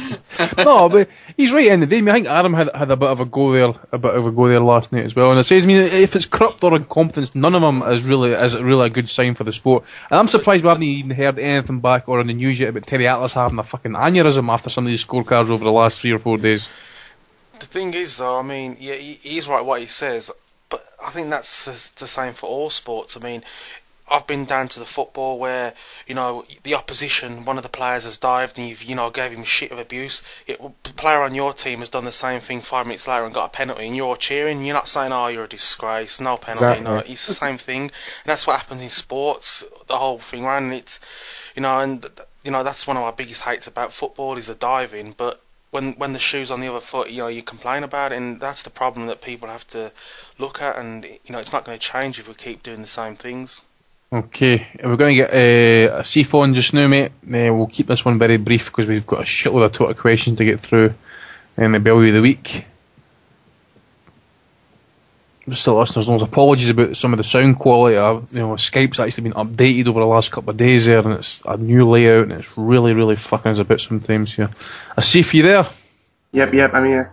How you doing, mate? Can you keep it brief, please, mate? Yeah, I'll keep it brief as always. Just on a brief mention on the weekend results, I'm very happy for Andy Lee. I think he deserves it, and hopefully he'll get a few good paydays now. I see him fighting Billy Joe Saunders at some point, but I'd love to see him get a voluntary fighting first, maybe against that fella Halen who beat Matthew McClellan. I think that would be a decent voluntary. But in Khan, I'm very impressed with the way he won. I didn't expect a unanimous decision. I thought he might get a majority decision, but the fact that he won every round, I was very impressed by that, and I think a lot of people were. Now just going briefly to the heavyweights. There's not been that much fights out there, I know that the Wilder and Steven fight has now officially been confirmed for the 17th of January. That's going to be on Showtime. I can't remember where exactly, but it's going to happen in Las Vegas, but that's been confirmed. I think they're looking to get Neo Santa Cruz on the undercard of that fight. David Hayes apparently been making waves again, saying he wants to come back for next year. He plans to fight 3-4 times, which I think is very ambitious for about David Hayes' recent standards. The heavyweight fight I was looking out for was the Antonio Tarver Jonathan Banks fight. It's difficult to say about this. I mean, Jonathan Banks is very important not to assume he's an elite boxer. Yes, he does coach with Vladimir Klitschko, who's a great boxer, but it's very important that we don't assume Jonathan Banks is a really good boxer. He's probably just another journeyman. I mean, I know he's beaten people like Seth Mitchell, but I think he caught him literally at the right time. He's beaten the likes of Nicholas Herter, but I think he drew against Jason Cavern. So he's pretty hot and cold, but I think he was averaging 4 punches. No, I think his average punch was 4 out of 13 every round. So his work there was very poor, and I wasn't surprised that Antonio Tarver won. Where does Tarver go from here? I know he's after the big money fights. He's after Vladimir Klitschko. He's been calling out David Hay for a few years. But I think if he's after the cash, he might well fight Alexander Povetkin. I know the Russians pay these Americans to come over and get beat up. That makes sense. I know Marius Wack won, but apparently he was pulled up by the cops in Poland about a week ago about having some drugs in his back of his car. So I know Wack's got a history of drugs, so I don't know how that sits well with him. I think it was amphetamines he actually got pulled over for, and I think it was his manager, his trainer, was the one who got arrested for it, I think. Okay, that's fine. Thanks for cleaning that one up. And also Ted Atlas, I think Ted Atlas, I think he's still he's got, he's not a happy man for a lot of reasons, but I think one of the things that annoyed me was when he goes that Vladimir Klitschko might sack Jonathan Banks because of his performance. It's nothing to do with, he will never sack Jonathan Banks. Being a coach and a boxer are two different things. And something about decisions, maybe you guys can tell me, in the past, weren't decisions made by the newspapers? Going back to the 1920s or 1930s, most of the decisions were made by the newspapers. That was something that's stuck in there. And the last thing as well, maybe somebody can answer, what's the American equivalent of a European Neville fighter? How the Americans say, oh, that guy's European Neville, that guy's European Neville. What's the North American equivalent? On the American equivalent, Donnie, it would probably be the NABF type title, wouldn't it? Pardon, what was that? What is the American equivalent of the European title or European level? That would probably be like your NABF title, wouldn't it? Well, the NABF is like so an American type title, isn't it? Like the WBO or something, like, you know what I mean? Like they're associated with one of the world sanctioning bodies. We don't really have like regional titles. We don't have domestic titles. We just have like those BS, like, like you said, the NABO, the USBA, those sorts of things that go with the IBF. Like, I mean, we don't really have those. As for the other one, newspapers used to make the decisions, but also as well there were a lot of deals made to make a fight if like fighter A lasted the distance, it would be classed as a no contest. That's where you'll probably see a lot of like no decisions or no contests in some of these older fighters' records as well, because that was the deal that was made, Yep, so that's about it really. And I'll just end on one more thing. I'm probably going to get a lot of stick for this, but my main man had a baby girl a couple of days ago. It was Vladimir Klitschko. Yeah, we should all wish a long and happy congratulations, but Andy didn't do it. I didn't know anything about it. I mean, I'd imagine you never know how that's going to affect him now. It might affect his training. You never know. You never know. It's certainly affected her. I bet her minge is now like a fucking near fixed hit. Apparently, she weighs 67 pounds and she's 6'2". Whoa, she was well destroyed then. It'll be anal sex for the rest of their life now. I'll even touch the sides. Anyway, cheers for that, Asif, mate. No problem, cheers, bye. All the best, mate. Fucking yeah.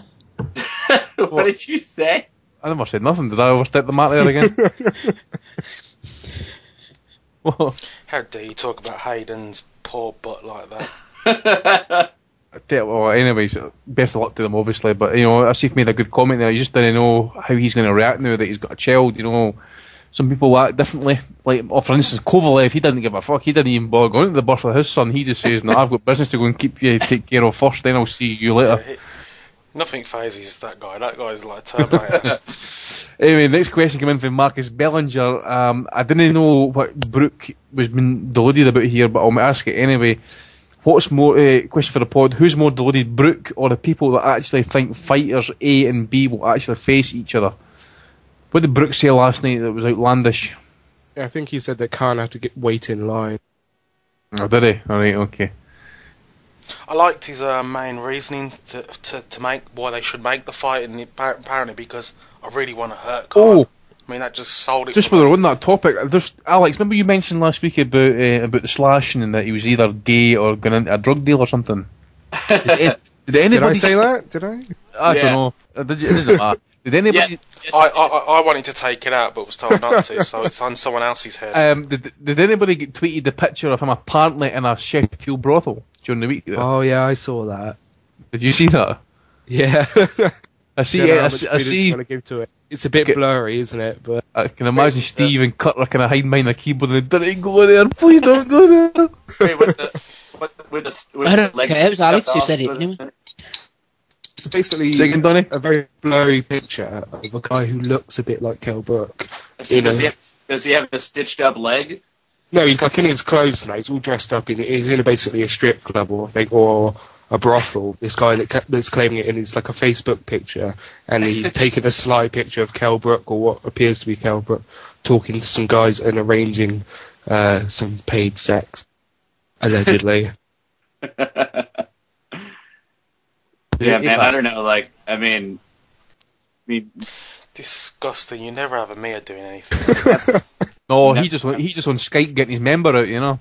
Hey, at least it's digital.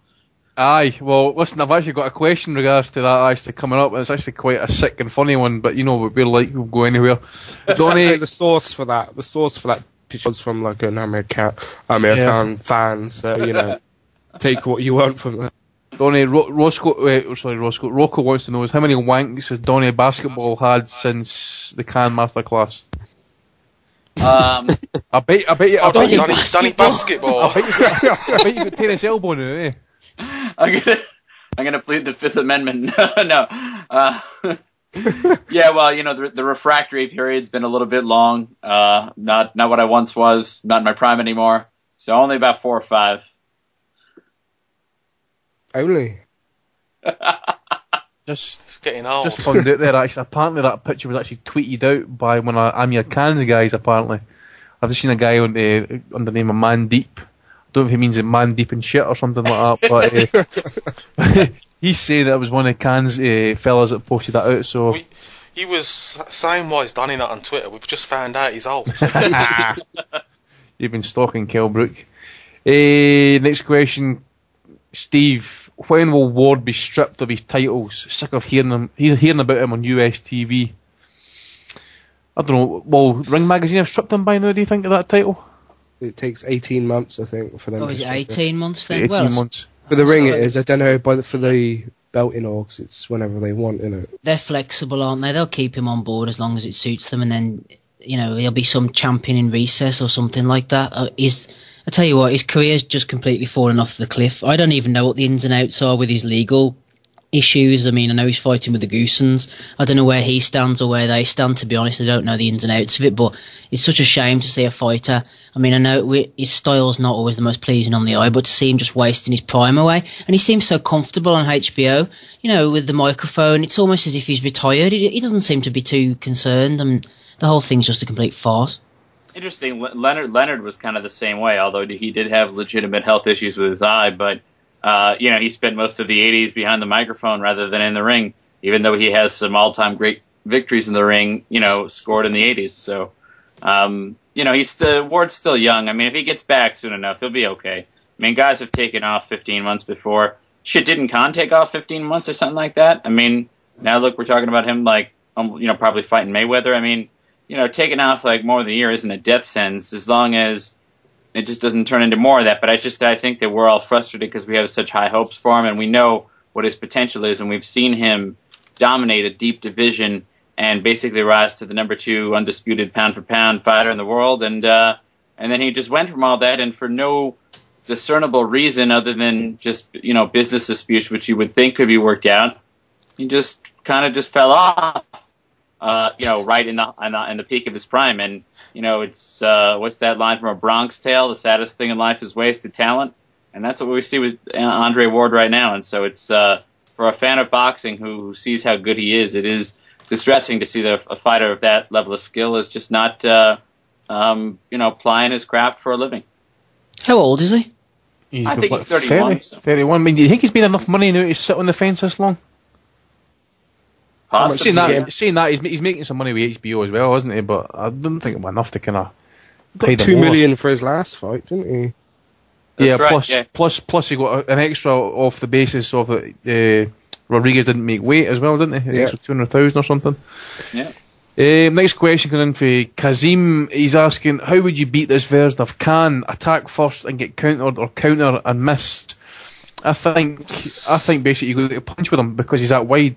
You've got to punch. Same time Yep, punch. You've got to time him, but you've got to punch when he punches because you're going to get lucky at some point. I've said before, he's wide open and he's still got the chin up in the air as well. So I think as well as you've got to punch when he punches.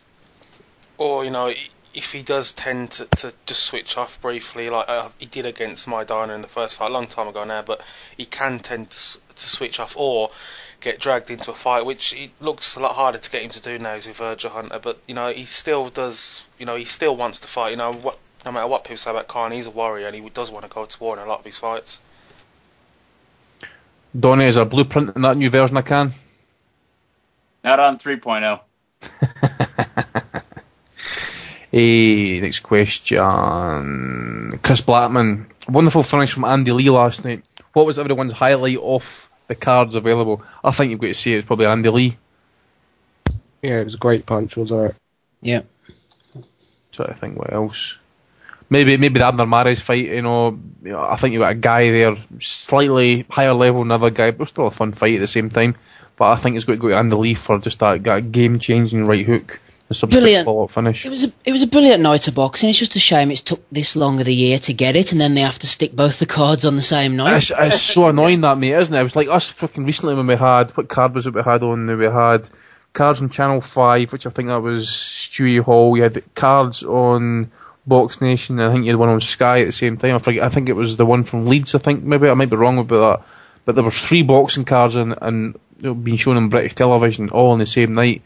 And then you had nothing the following week. It was just, I thought it was just a slight waste. You could have spread these over 2 weeks, Yeah, there was something though that caused a conflict with that. Like I think next week they never like to do events that close to Christmas usually, and then the week before I think was championship week with college football. So they probably thought it would basically it determines a lot of like who goes to the championship games and stuff. So they probably didn't want to compete with that. Maybe I would guess that had probably something to do with it because they're concerned about ratings. So that's why HBO moved Showtime moved the start time earlier to 9, and HBO started at 10. Was that they were trying to make the main events not conflict with each other, even though they ultimately did because of just the way that the card went. Certain fights that maybe people didn't expect to end in a stoppage did.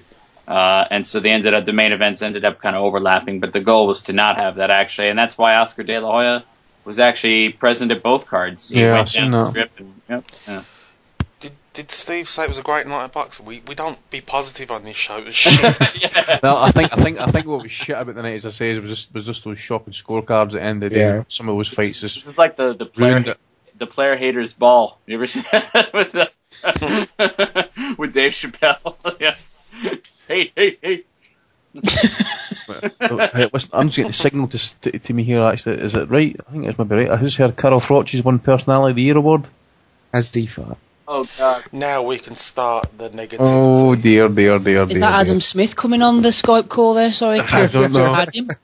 I don't know, but... I can't wait for Carl Froch to lose. Honestly, I can't wait for him to lose that. Because he comes second to Joe Calzaghe yet again.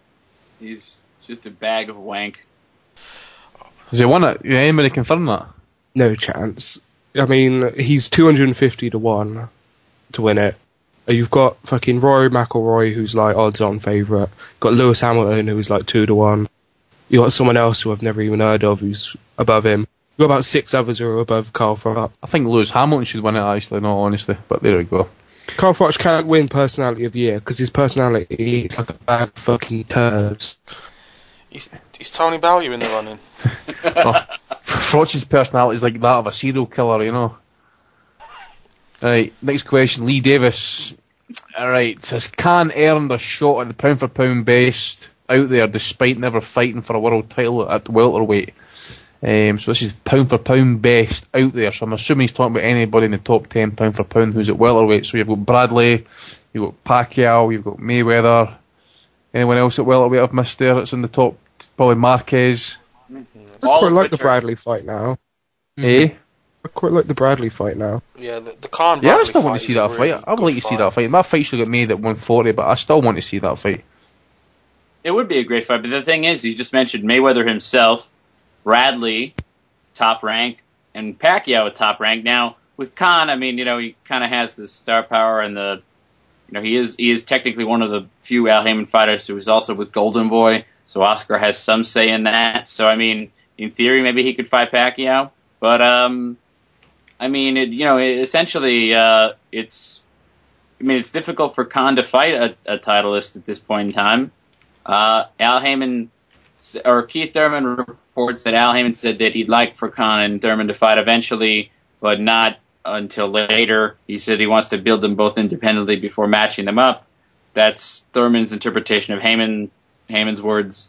So, I mean, there's not a whole lot of opportunities for him to fight for a title, so he's fought a top contender in Devin Alexander that's as good as it gets. I think he would have fought Brook, but Brook got slashed, so, there's not much you can do about that.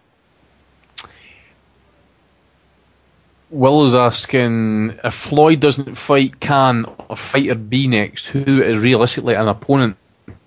I felt it was maybe aiming for the Cotto rematch. Obviously, that's been trumped. So, who else is going to be realistically possible and sellable? I mean, Thurman's performance last night, or lack of action last night, maybe slightly damaged him in that race. Maybe Garcia. Garcia, yeah. Garcia, you think? Garcia would fit Steve's hatred of Floyd's cherry-picking routine, wouldn't he? He's like a slow kind of fighter, isn't he? You can't see him. I know he can punch hard, and that's what they'll try and play as, he's a danger to Floyd, but he's pretty slow, isn't he? And, Floyd will beat him easy. No disrespect to Garcia, but that's a bad start for him. Khan, we've got to be honest, he's a much more interesting fight for Mayweather. Yeah, and not only that, too, but if Floyd does get kicked off that date, Floyd might go, okay, well, I can't take the Mexican holiday. I know what I'll do. I'll fight. He has been talking. There's been rumors Floyd has been talking to that Barclays Center CEO, Mayweather in Brooklyn, fighting a Puerto Rican on the eve of the Puerto Rican Day Parade. That'd be big time, and he'd have a Puerto Rican opponent, so you could see that happening. Next question, Steve, I'll go to you, mate. Billy Joe, this is from Steve Guscott. He's asking, well, Billy Joe Saunders versus Andy Lee, who wins and how? Well, I think it could be a fight of two halves, that one. I'd say Saunders will probably have the edge early on, and then Lee will take the late. Saunders looks like the guy who's always on the verge of getting knocked out, but nobody's managed to knock him out yet. But Lee does carry the power, so I would maybe pick Lee to wear Saunders down late, but probably the safe bet would be beat him on points, but he might even stop him late, but I'd definitely pick Lee to win, and I think the fight would probably take place in London. Personally, I think it's going to matter as to see who's got the better gas tank, actually. Well, I think, Lee gas tank's not too bad. I remember against Craig McEwen in Las Vegas, he lost a lot of the early ones there and he came back to stop him late. Saunders, his gas tank looks like it's going, like I said, but he always seems to just about cling on. I think it could be a bit wild at the end. Like, can you imagine the 12th round between the pair of them? They'd both be completely knackered.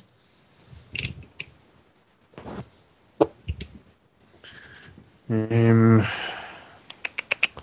me see what else we got. This is the one I was looking forward to. This question for Shape. He's asking, what would you rather have, Skype with Amir Khan or FaceTime with Floyd Mayweather?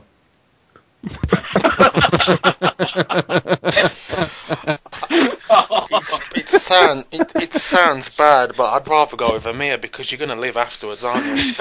Yeah, but you probably need therapy after seeing him stroking his memory. Or live with the nightmares or end the pain really quick. Yeah, the nightmares would stay with you for a while, but at least you carry on breathing for a bit. I must say, Shep's questions are brilliant, aren't they? Like every week. It kind of breaks it up a wee bit, you know. Wasn't he who was the one who asked about the Haaland and White and compared him to ISIS? Who was the bigger threat to Britain? It was that Tim. was Was it one not of him? the best questions. Was it not him? I think it was Shep as well. Yeah, I think it was. Question? That wasn't a question. That was the question. Was, would you rather Skype with Amir Khan or FaceTime with Floyd Mayweather? Who's the bigger threat to Britain? Who is the greatest threat to Britain? Who was it again? Nick Hawlin and Jim Watt or ISIS. Next question from Rocco Alex. Will Macklin, who is obviously thinking about quitting, now think if he beats Lee, if Lee beats Billy Joe Saunders, that not only is he an Irish battle still on, but it's for belt. So basically, he thinks is if Lee beats Saunders, will Macklin now think, right, okay, I can take this fight now, step up and take it, an all Irish battle. He'll want the fight, and I think it's an easy payday. But I think Lee chins him easily. I mean, we saw the state Macklin was in last time he was out, and you got to pit Lee in that one all the way. I think there won't be that many issues in making it. Maybe a couple of ego problems, but it's probably a really big fight in Ireland. And yeah, I really can't give Macklin any shot at it. I think if Lee lands one of those right hooks on him, Macklin's going to be out cold. Going to be out on a fucking stretcher. Bald Revolution has got two questions in. First one, let's open up to everyone. After last night's displays from Thurman and Khan, have any of you changed your mind on who would win if they fought each other? What was the consensus before that fight? Was everyone picking Thurman before that fight? Or before a few people were picking Khan one though. Bit mixed. I just think at some point in that fight, Furman would hurt him. Now, whether he can finish him, I'm not sure. I mean, he had Bundu hurt early. He couldn't, he didn't really press for it. Kind of shown, he's tough and can get through things. So, you got to look at it as Khan points or Thurman knockout. I think that's the only way, really. And it's like the Maidana fight all over again for me. It's just until it's over, it's going to be a really tense fight, I think. Yeah, I was going to say edge of your seat type fight. You won't be able to get up and pop a bag of popcorn for that one because you might miss something that could be huge. To be honest with you, that's a coin flip fight, and I say that as a big fan of Khan, but and also as a fan of Thurman too. Actually, I think he's very exciting, despite some of the hatred he got for his performance last night, but. That's like a Maidana fight, and I think that the difference is, will it be like a Maidana fight, or would it be more like a Garcia fight? When he got tagged by Garcia, his initial response was literally speaking to just straightforwardly go to war. I mean, he just went to war with Garcia, and occasionally he was hitting him with some good shots, but more often than not, he was the one that was hurt. He was the one in the compromised state, and he was the one who couldn't afford to be going to war after he got buzzed really badly and knocked down. He didn't make it through that, but he did make it through Maidana because he was able to get away. He was smart enough to fight, when he would get his bearings back and then waste some time and move around. And, he fought, even though he didn't fight intelligently in that fight, he fought intelligently enough to get out of there with a victory. And I think that it is inevitable that Thurman would hurt him in a fight with Khan. But I think the question is, could Khan get through it? Because he can get hurt and still survive, and and still win rounds. But could he get through it on his feet? That's the question. Next question from Ball Revolution. I probably need someone to dig me out this one because I haven't really seen much of Errol Spence Jr. I think I've maybe seen his pro debut. I've seen some of his amateur fights. He did have a good display, Ball Revolution states. He did have a good display of work last night, which was probably, Thursday night, I think it was. Do you think he has enough pop to make it at the top level? Don, you seen much of him? I haven't really seen much of the kid, in all honesty. So I don't really can comment on his power just now. What was the question about? Errol Spence. Oh, that was on the. Well, it was televised in America, but it was on the untelevised undercard. You had to watch basically the Showtime Extreme, which I do have, but I just didn't get a chance. I didn't get home in time, so I didn't see it. I mean, what I have seen of Errol Spence, though, has all been very good. I watched in the Olympics. I thought he won that elimination fight. I thought he should have been in the medal round. And I watched a couple of pro fights so far. I mean, he's obviously very, very good.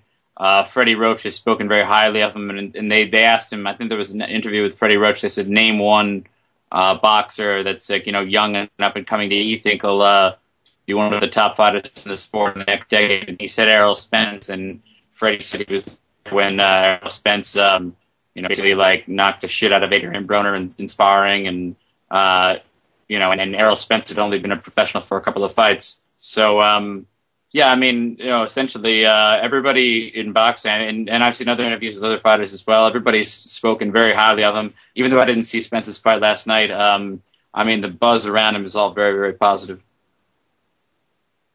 I'm just going to ask, was it this guy who was rumoured to have sparked Cloner out in sparring?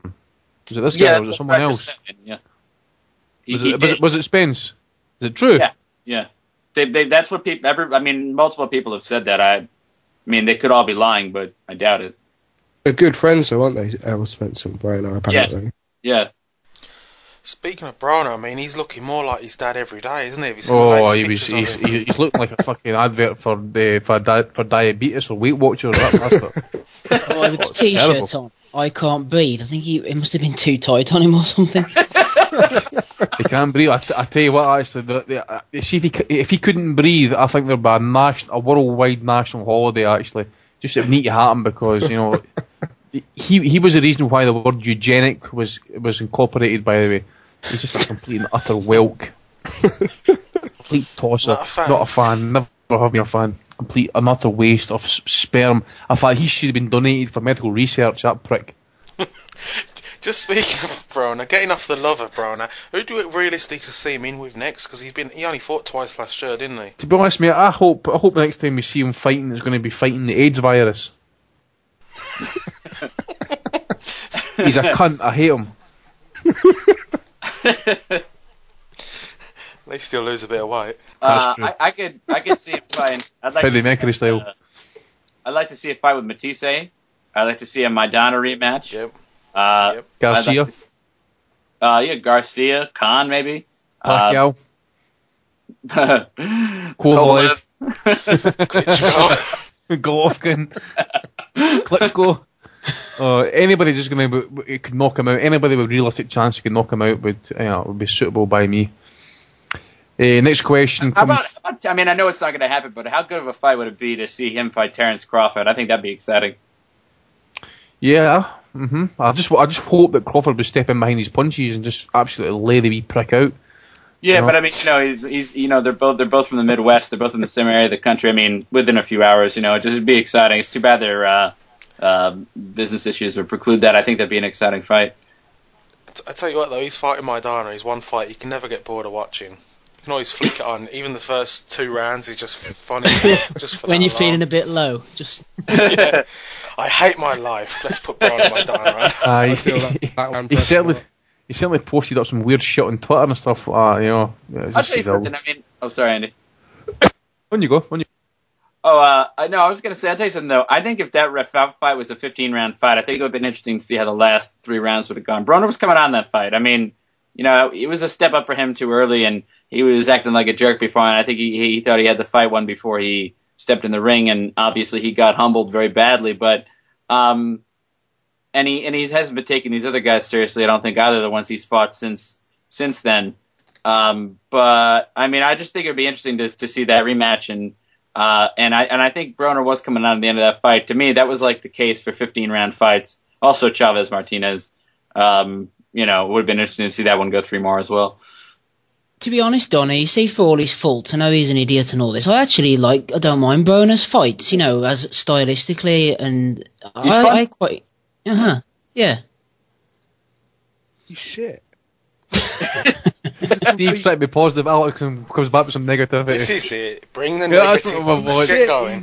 I think he's awful. I think the last couple of fights he's been in, he spent more time posturing and acting like a total knobhead than anything else, and he's just more about the image and more about thinking that he's a great boxer than actually trying to be a great boxer. He's living this life thinking that he's the next Floyd Mayweather, but he doesn't want to put the effort in. I don't know when he went. Yeah, I don't know when he went off the rails so much. Like, I'm sure I've said on the pod before. Like, when he was an up and coming boxer, I interviewed him on the phone. Like, and he was all right. He was nothing like what he is now. I mean, his ego's just completely exploded. It's the money, isn't it? He's got so much money now, and like Andy said, that's what he likes to think. I wouldn't think he's got as much money as what people like to make it. No, I don't think he has. I remember when they stacks $20 notes, and Floyd's going to be able to fucking stacks $1,000. He was getting millions when he was in HBO, though. They did some kind of show, like a 2 days time. I don't know if it was 2 days, but it was like that kind of show. And they interviewed his mum, and his mum was living in a shack. And while he's got all his gold because he doesn't give a fuck about his mum. I mean, he was jacking grannies a couple of years ago. He's a fucking little prick. Jacking grannies. He was. He got fucking done of fucking jacking a granny at knife point or something. He's just a fucking little shite bag. Hope he gets stabbed. Seriously. Well, you can see when he he needs to go to the same club that Cal went to. Let's be honest. He's going to end up a crackhead when he retires. Like, come here. I reckon he already is. Yeah, if you ever saw The Wire, I imagine he's going to be like the guy Bobble in The Wire. He's going to just be a crackhead walking around with a shopping cart, just with a brown jacket on, just with a can in his hand and just a few fags on his ears. He's just a knob. Right, that's enough cloner talk just now. Next question comes in from... We should have a weekly Hate Broner segment. Yeah, the class would be too negative. Boxing Britain asks about Devin Alexander's corner. Were they high last night? Still fall into the ring, slow, shit advice, etc. Looked spaced out. So, honestly, if anybody looked spaced out, it was Devin Alexander. Just didn't know what to do. I mean, I felt Cunningham was trying to do everything possible to try and get some urgency into his work. He was telling us, the rounds were looking the same after the same. I just think it was, Alexander just couldn't put the game plan together, I think. I thought that, Andy. That's what I said earlier. A shell, can't beat a shell of Alexander. I didn't mean like he was shot or anything like that. He just looked like he was doped or like he had some kind of mental deficiency. He was wandering around with his head forward, like, and he looked like he was completely on horse tranquilizers or something. I don't know what was wrong with him. I'd say Alexander's had a mental deficiency for years now. That's just on his outside ring personality. I mean, the thing is that you had 2 guys who don't like to fight inside, and one guy was longer and faster. And that's your story, pretty much. Next question from Andrew G. Using the amount of recorded footage as the marker, could we say that Roberto Duran is the greatest of all time? Well, we know what Andy's answer to that is. What was the first part of the question? It says, using the amount of recorded footage as a marker, or probably as as the marker, could we say Duran is the greatest fighter of all time? Yeah, based on fights that you can actually watch. I think you got Ali. Valid claims. I think there's valid claims you can put Duran as the greatest. I mean, I've got Duran top 5, but I've got Ali above him, and you can watch all of Ali's fights. So. Yeah, exactly. I was going to say. I mean, I think what the questioner is getting at is the fact that. Well, put it this way: some of Sugar Ray Robinson's best fights were all at welterweight, and there's no welterweight Sugar Ray Robinson on video. Harry Grebs, because it's his top 10, and there's not even a stitch of his footage around about. But I'll tell you what, I think if you're going to base it, people are going to be, oh well, that was old school stuff. Think about Duran's lightweight days, right? This is a lightweight only. That alone would be enough to get him top 10, top 15 status of all time, I think, because he basically had a whole career. So guys like Floyd Mayweather, for instance, he's gone up for he's said like 48, 49, 50 fights. Duran had something like 65 fights lightweight, and he fought on for about another 50 fights. Wankers. But anyways, next question. What have we got? Daniel Stone. With some mute your mics, lads. The version of Khan versus Brook versus Porter. Who wins, Donny? I mean, come on. I mean, look. Honestly, you're talking about. Look at what's the. look at the resumes from last night, though. I mean, like now with Alexander on his resume, like Judah, Malignaggi, Kotelnik, Barrera. Barrera was shot the shit, man. You can't put that fight in there. Well, I'm just padding it a little bit, but I mean, you got Collazo, decent win. Maidana, obviously. I mean, you're going through all of these wins, and like all Kell Brook has is one fight. I mean, yes, all right, he's champion. I get that. Like, all right, he can stop. I mean, he can stop reminding us because we can all go on ESPN and see who the 4 welterweight champions are of the world, but. I mean, at the end of the day, Khan is honestly like, I mean, he's tested and he's proven, and he seems to be coming into a kind of second prime here, a smarter, more deadlier version. The speed is, he hasn't lost any of the speed moving up in weight. That was the thing that made Pacquiao so dangerous, was that he was able to climb all those weight classes without losing the speed. And now that Amir's really filled out, I mean, I think that the sky's the limit for him. I think actually Porter's the more dangerous fight because he can actually get inside people and rough you up on the inside. And so I think if Brook doesn't like to fight inside too much either, and if you want to stay on the outside with Khan, he'll pick you apart all day. So I think Khan beats Brook. I think he has more trouble with Porter. Alex in the mix is asking, do you see the big UK fights happening this time with Lee, Saunders, Murray, possibly even Eubank after the Barker Macklin era didn't materialise? Audley Joshua. Oh, God. I think there's going to be more opportunities for it. I think there's less egos on show, and the fact that there's already a belt in the mix now and voluntaries will be enforced and things like that, it just makes sense to make them. Beforehand, it was all a lot of grandstanding. It was all waiting for, the middleweights especially, is waiting for all of them just to make a stand at middleweight, and then they'd hold cards and then they'd dictate to the others. And then it all just fell apart because of, egos, inactivity and things like that. But I think now we're definitely going to see a few more. Kurt, what would this one comes from Mickey D? He's asking, what would you guys prefer to see first, Khan Brook or Mayweather Khan? Personally, I'd rather see the Mayweather Khan fight. To be honest, the other fight's a good fight, but I just think to see a British fighter win with Floyd. I mean, remember the last time we've had, and obviously it's not going to be the same kind of event, but to see him win with the best guy in the world, a British fighter, I think that's a great event, and it's great for the British boxing because the media over here will be really covering it, and it'll be good for the sport over here, and it's also a really interesting fight, I think. Steve, Daz Brown's asked, does Khan have enough power at 147?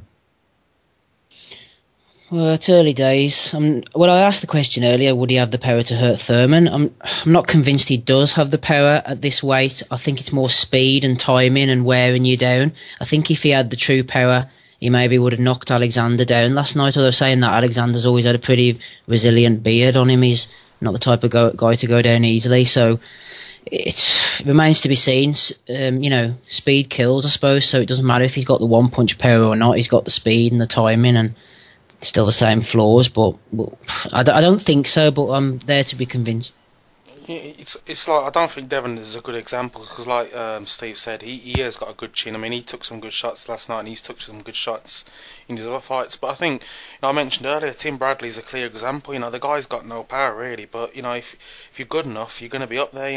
It's not the be all and end all. Khan's not a feather-fisted guy. Like Bradley isn't. I think they got enough to get people's respect, and especially with when you put Khan's speed into the mix, he's got more than enough to get people's respect. He's not going to, I don't think he's going to land on someone's chin and, spark them out like someone else would, like Keith Thurman would, I suppose, but he's still got enough there to do well, I think. He has the speed of punch to get to the target. I mean, look at the body shot he landed against Madonna. Nearly crippled him in two. So I think definitely the speed is, of hitting you first before, might knock somebody out.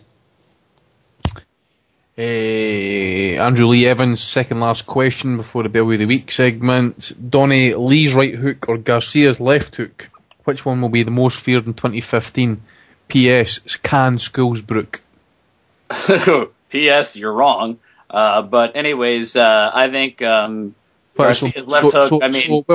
So Brooke Schools can, is that right? Oh, he agreed. Oh, I thought he was trolling me. Oh, I'm sorry. I didn't hear the question. No. All right. I like this guy. All right. Anyways, I think Garcia's left hook is obviously going to be more fearsome because if you were Rod Salka on the other end of that thing, how would you feel? I guess it depends upon the quality of the opponents that each person's going to face. Andy Lee, if he goes back, what you said the next fight for him is Saunders. That's going to be good. He's certainly going to be a tough. Chris Eubanks Jr. gave him a run for his money, and I think Andy Lee is a whole lot more experienced and skilled than Eubank Jr. I think Andy Lee may well knock him out. And if Saunders can come through that'll be a major maturing experience for him, and that'll show that he's really at world level. And finally, the last question from First Class Boxing. Julie Leatherman or C.G. Ross, who needs Specsavers more? I think there's, without question, it's, she's no longer a judge now, but C.G. Ross, definitely, she's already got specs as well, I believe. But she was one deplorable judge. She was one deplorable judge. I don't think you guys are going to dispute that. Being the case, Kurt, mate, hit the intro button for what's next. I've only got 1, 2, 3, 4, 5.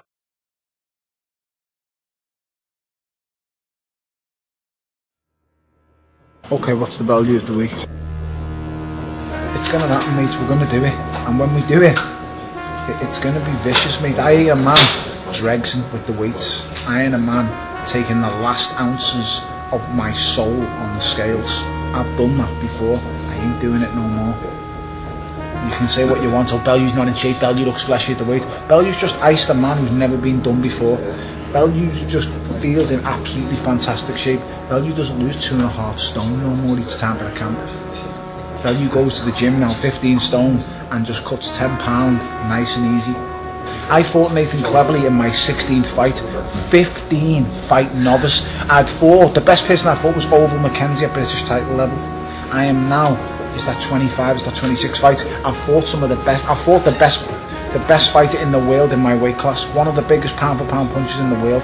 I've beat guys like Isaac Chilemba, world ranked guys. Let's see who beats Isaac Chilemba. I've beat renowned punchers, Ederson Miranda. I'm not saying who's the best Ederson Miranda, I'm just saying I've beat these guys. Who's he beat?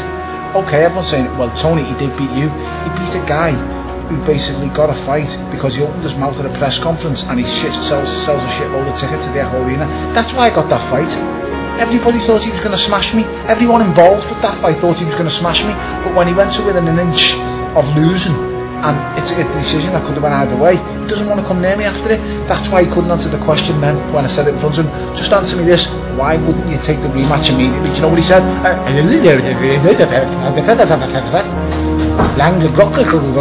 think he was saying what that was train station was.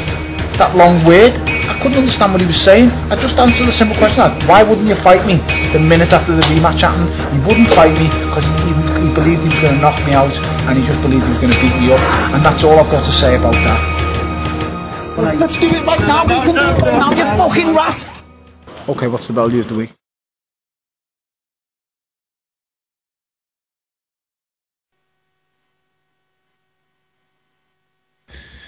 What's the belly of the week? Well, it's just about to start, and here we have the very first nomination. Did anybody catch this? I didn't read the full quote, but Paulie Malignaggi during the week there. Now, this guy's either drunk, on drugs, or he's had, the beating to Porter's basically damaged his brain. And he says, now, quote, honestly, I would beat Manny Pacquiao right now, so imagine what Floyd does to him. I can Space Cadet. That's. I mean, to be honest, I do like Paulie since he came into commentating. I do like him when he's talking, but I just think he's a bit of a Showtime / Al Heyman company man when it comes to those type of fights. So I just take it with a pinch of salt, to be honest. He's a big fan of Mayweather, you can tell, and got a real axe to grind against Pacquiao, hasn't he? Yeah, he's mentioned Pacquiao about the PEDs as well. I mean, I don't know where it all comes from, but I just, I like him when he's commentating on the fights, but when in interviews on his own, I don't really pay much attention. Yeah, when he's had a thing though even before he only became a affiliation with Showtime and Al Heyman and everything like that, and in the past maybe year or so or a year and a half. But I mean, he's been hating on Pacquiao since maybe 08, 09. Like, I mean, that hatred goes way back. Now I don't know what the source of it is, like you said, but he definitely has an axe to grind with that man. There's something that must have poisoned that relationship. I don't know. Next one comes from, this nomination goes to the Australian Boxing Legends magazine. And thanks to Daniel O'Sullivan for sending this one in. Now what it is, it's the front cover of their magazine, right? And it's got Australian Boxing Legends, and it's got a picture of Anthony Mundine landing the right uppercut against Sergei Rabchenko.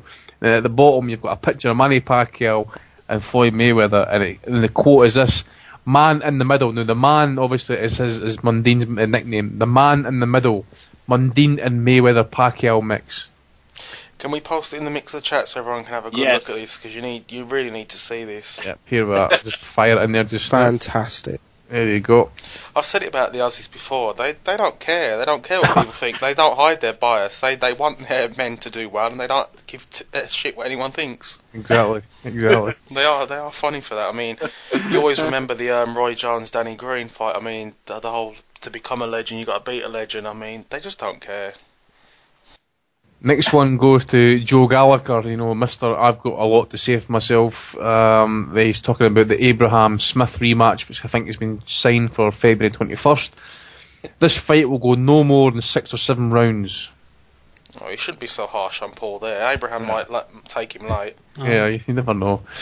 Fourth one goes to Oscar De La Hoya, right? And he's on the comment of Amir Khan. Donnie's not going to love this. He's not going to like this one, but he says Khan can be one of the best of all time. Right? He says Amir still can give a lot of trouble to Mayweather, and he could do the same to Pacquiao as well. He's been promised the likes of Mayweather and Pacquiao, and it hasn't yet happened. After his fight against Devin Alexander, I would really love to put Amir in with the very best, and that means either Mayweather or Pacquiao, because that's what he deserves. The time is now for him. He deserves to fight Mayweather or Pacquiao. That's when we see the very best of Amir Khan. Amir is at the perfect moment in his career. The time is right for him, and I will push him very hard for those fights. If he gets the fight with Mayweather, we're going to hear about the blueprint again, aren't we? Yeah, he's back on the ching again, I think, Mr. De La Hoya. The ching-a-ling. Can I put an honorable mention nomination in here for De La Hoya's beard? Well, he looks like ridiculous with that thing. Well, he looks like he rolled out of bed and just said, I think I'll go promote a fight. He looks like a hobo. He did. He rolled out of bed, got his mirror and his $20 bill, snorted, and then just went to the fights. With his fishnets on. I was actually I'd seen this quote last night on BoxRec, and I was going to put up the WBO as a nomination, but I think I maybe need to remove them because I read that they'd sanctioned the fight between Blake Capolero and Maximiliano Jorge Gomez for some WBO regional title fight for a 9-rounder. And someone corrected it, and then I seen BoxRec had actually been updated to it was actually a 10-rounder fight, but they've still haven't fixed up the wee tab for comments and stuff like that next to the fight, so that's still in there. So we'll withdraw the WBO, but Alex, I think you've also got a nomination, quite a good one this week, reserved to Mr. Nick Holland. Yeah, Nick Holland made a late entry just before we went live. He knew he was coming live, so he had to get his act. Yeah. It goes here, given Quigg's injury, the Frampton fight looks way off. Maybe it's time to put the case for Frampton versus Kid Galahad. The Kid wins it for me. No bias there from Nick. No bias. There's no company agenda there. Nope. He's his own man, straight talking. Yep. But Quigg is levels and levels above Kid Galahad, remember? But Kid Galahad could easily beat Frampton. Donny, Steve, Kurt, you got any nominations this week? No, No. I can't think of any. Nothing from me. No. You got nothing, Donny, so that's us. We've got Nick Holland, we've got Joe Gallagher, the Australian Boxing Magazine, Oscar De La Hoya, or Paulie Malignaggi. My vote's got to go to the Australians, actually. Yeah, I mean, any other time, I mean, you'd have to put Malignaggi in there, but this is a weird circumstance where something has topped it, and that Australian magazine, that's got to be up there. Just the graphics of it too. I mean, you just really have to see it. But the man in the middle, like the wordplay, the graphics, the whole fucking thing. I love the top bit: Lucas Brown versus Tyson Fury, super fight. I just imagine some Australian boxing fans picking up the magazine off the shelf and thinking, "Yes, he's in with a chance of Floyd." It's $8 as well, isn't it? Or something? Fucking hell. Steve, Alex, Donny, who you voting for? Yeah, I gotta give it to was it Australian Boxing Monthly? Something like that. Australian Boxing Legends magazine. Legends. Danny Green's in there. Yeah, I'm going for the Australian magazine. I was hoping it was going to be the old Australian fight magazine, Fist magazine. But I don't think that one's even going anymore. Alex, you've got the final vote, mate. $7.95 for that shit. Is it going to be a whitewash this week, Alex? Are you going to vote for Australians? I was teetering towards Paulie because he has been a bit of a knob lately, but we might as well give it a whitewash to the Australian Boxing Legends magazine. Australian Boxing Legends magazines. Well done, lads. Yous are now the champion.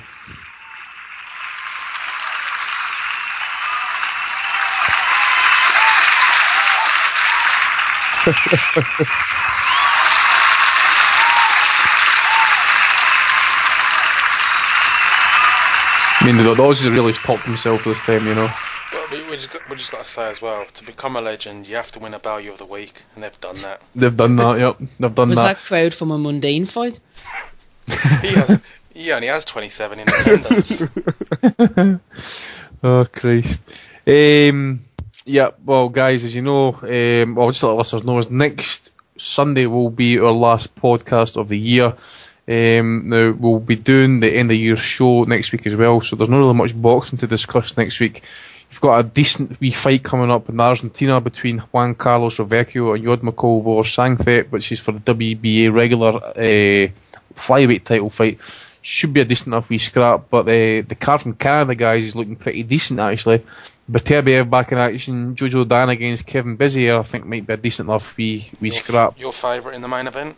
And Avoidonis Stevenson against Dmitry, was it Shukotsky? I hope he gets spat the fuck out. Have I said anything derogatory towards him recently? Not recently. This should be a question of who'd rather get sparked out worse, Bronner or Stevenson? I've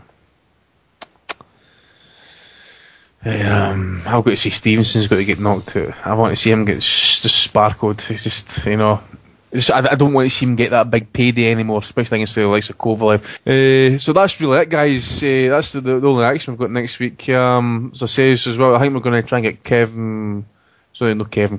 McLaughlin on next week. I think we're going to try and do our top 5 British fighters of all time. So, Donny, you better start doing your research, mate.